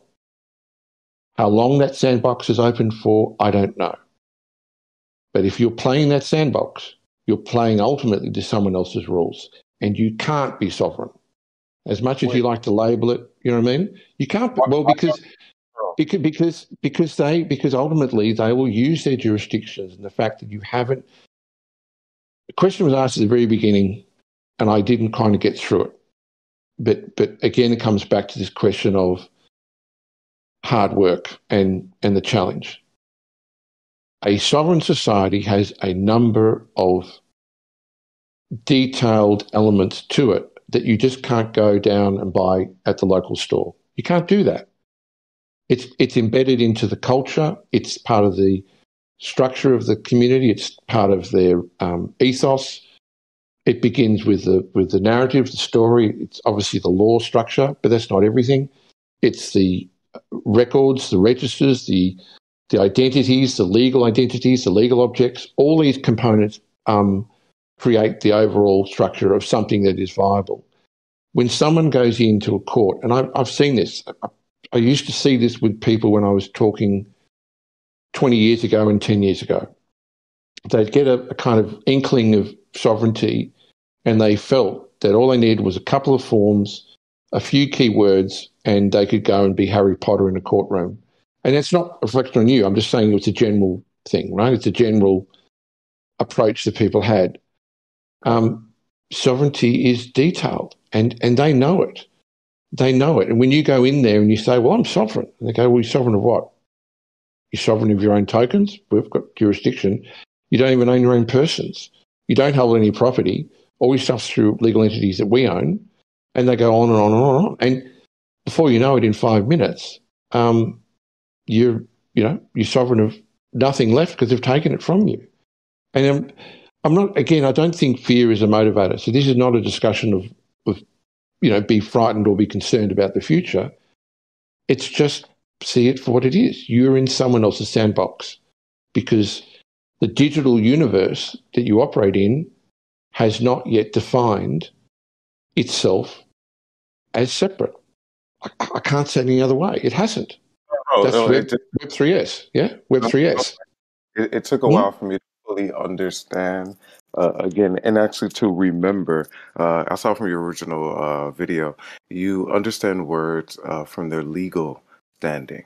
So when you say sovereign, or when you hear it, or when I say it, you're not. I'm saying it from I guess like a mental, like life way that like function. And what you're saying, no. You're like, no. In order to be considered sovereign, we're talking about something different. We're saying that, you need to be defined within law because the control you're saying isn't the control of your chain. That's why I was wondering, like, what did you mean by control? You're saying because the state or just wherever the dominion that you're in, that still has higher governance to you. So since you're still part of that, the digital space itself hasn't been defined it hasn't been defined in general. And that's what I'll use it. Yeah, I'll use an image for you, and we've got time to talk about it. And all the sessions we do, however many we do, I've said to Ramsey, I want to make sure that a big chunk of it is Q&A. Yeah, so we can have dialogues, and so everyone has a chance to talk. You know what I mean? Everyone has a chance to ask their questions. So I love the interaction. I'll leave you with this thought. What I'm trying to express here is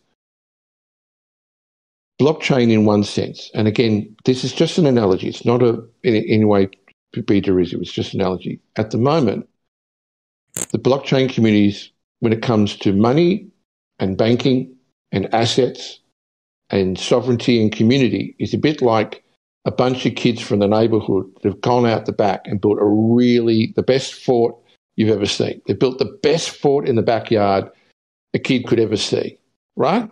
2 thumbs up to those kids, yeah? 2 thumbs up. But it's in someone else's bloody backyard, to be a bit Australian, right? Mm-hmm. That's what I'm trying to say. Right? Yeah. Okay, have we got the concept now, right? Yeah, right, great, cool. All right. And that's right, what you mean. Right. You know? That's what I mean. Is there an example in history? Because when you gave that analogy, it's essentially the blockchain technology has created it created a new space for us to construct a place to play together and create sort of value together and share value together. And as you said, it's possibly in someone else's backyard, and it's a strong fort. And this is what led to the kind of NFTs currently being these kind of toys that have and people are questioning, well, why don't people use this for something proper? The point is, you probably can't. People are scared to use it for something proper because then it definitely goes into their backyard, right? Like right now, people are just like with CryptoPunks, and it's gone up to hundreds of thousands floor price. It's because they have nothing else. You can't really. You have to create your own toys within that realm. But the question, where we want to go is to use these new technologies and these new capabilities we have as online communities and make them even more, and to not be limited to just these new digital assets we create as well. So that's really cool. I'm happy to. Yeah, I'm happy. Right. Thank you. I'm sorry. Hey, could I have one last question? Because I thought about your example, and I just wanted to see what you would. Well, just say absolutely. But I think you used up your question. Credit. You're gonna have to let other people ask in the future. Far away. No, it's because of your example of playing in someone else's backyard. So my thought is like, okay, What if that was spread across multiple backyards and a copy of its members were kept? Would that create decentralization? Because that is what we are in crypto. So I wanted to bring the model completely. Okay. Well, I'll answer that. And I'm done. I promise. Okay, cool. That's cool. And again, as I said tonight, I said at the very beginning, any question anyone want to ask, I'll answer with this, and I'll kind of wrap up. It's a cool idea, and I think every kid should have a good fort in their backyard. And if you're in the business of building good forts in every kid's backyard, I think that's a great idea. But this is where I want to remind you, it's still kids' forts, and it's still someone else's backyard, and this backyard's owned by adults. Could we just start building our own backyards, please? And then we can build forts or not build forts or build whatever, right?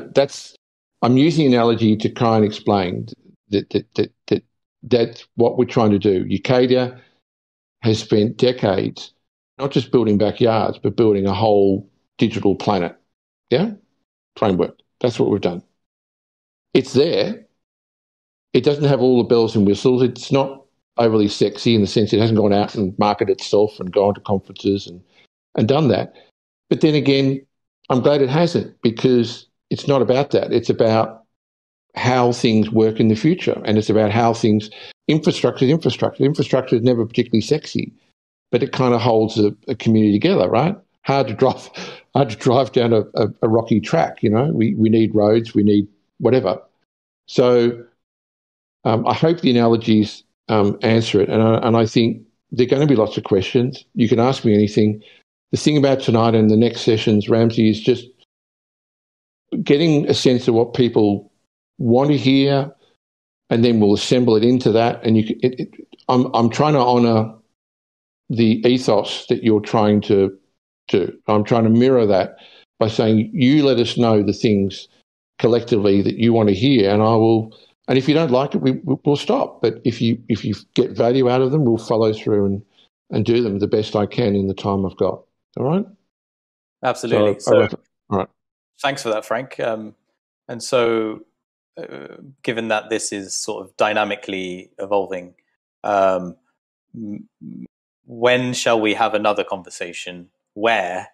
And shall it be sort of another AMA like this, or shall we start our seminars with the introduction to law, presentation, and Q&A? And if anyone else has comments like that, we could start, but it would be interesting to see. I mean, and again, some people have all different opinions from what they hear. This is recorded tonight, so people have a chance to hear the questions, hear some of the topics that were raised. Hopefully there will be interest. I would say give people a chance to kind of put their input in, so it's not like those pre-recorded talent shows where they say call in to vote and you've already seen in the ads the thing's been pre-recorded. Let's give people a little bit of time, and if we start in a couple of weeks, we start in a couple of weeks. But we'll go through and my do as much as we can. My instinct is that we need a language to be able to have a conversation, because what you're introducing, and because this AMA has been quite open and questions have been firing from different places. I think it would be great if we could set up a sort of curriculum in a way, with what you think, because in terms of introducing these concepts of law, which we haven't yet done. So it's maybe some people have not been able to fully understand what you're saying because the language hasn't been defined yet, and those principles. Well, things like the history and the nature of money is a good one because it's a theme of crypto. Corporation, I think corporations. People think they know about money, so I think what's more important is the history of corporations. The different legal jurisdictions, how they came to be, those trusts, introduction to law, and a sort of recap from your initial Ucadia session that has been shared in the AMA. Some people have watched a sort of recap of that because that was the key really for me to understand, navigate your further seminars essentially. Well, I hope people direct back to you and to the team, and then that gives clarity, and I'll take on board what the direction is, and I say do my best to please. share with you. And yeah, thank you. Sorry to talk over you there, Frank, but please, if anyone has like feedback, all the feedback is super useful to mold the discussion and the dialectic we got going on here. And so would you like to talk next week, Frank, or the week after? And would you like it to be on Discord, or would you want to do it on Zoom? I didn't mind once I worked out how to use Discord. I mean, it's been fun. I actually prefer Discord more than Zoom. I find for some reason Zoom is it's what people want. I mean, if more people can connect with Zoom, you let me know. We'll touch base with everyone and see what they say. But I'm more than happy to spend the time. And if we start next week, Yeah. Sure. And the goal essentially in these seminars is not just to be internal to Edgeware, but to have shareable content to be exported. So Discord is amazing right now. So we can do another one of these, I think, to to do some more bicep curls in regard to this. And then we can aim towards like making a shareable thing. So I guess we'll pencil in the diary when we come offline, when the next session is. I hope people have has a mixture of being very helped spark their curiosity, informed them, and hopefully you have more questions, and hopefully you can like maybe watch those initial seminars because they're really useful. They're in the Commonwealth link. They're called Law Decoders seminars, and let's keep it going. Basically. Okay. Thank you. Thank you. Thank you, everyone, and all the best to everyone on the call. Okay. Thanks, guys. Okay. Thank you. See you guys. Bye-bye. Thank you so much. Thanks, Wes. Thanks, Wes, for contributing. Bye. Bye. Thank you, Ramsey, too, for dedicating your time to the Edgeware community. And thank you, Shane. As always, thank you to the community members who tuned in. As a thank you note, as always, all the AMA participants will share a pool of 100K Edgeware community engagement points. So kindly DM me your AGVM address to receive your SIPs. And this concludes the first of its kind AMA. See you everyone in the week planning call later today. Bye. Thanks, Sheko. Bye-bye. Bye, guys.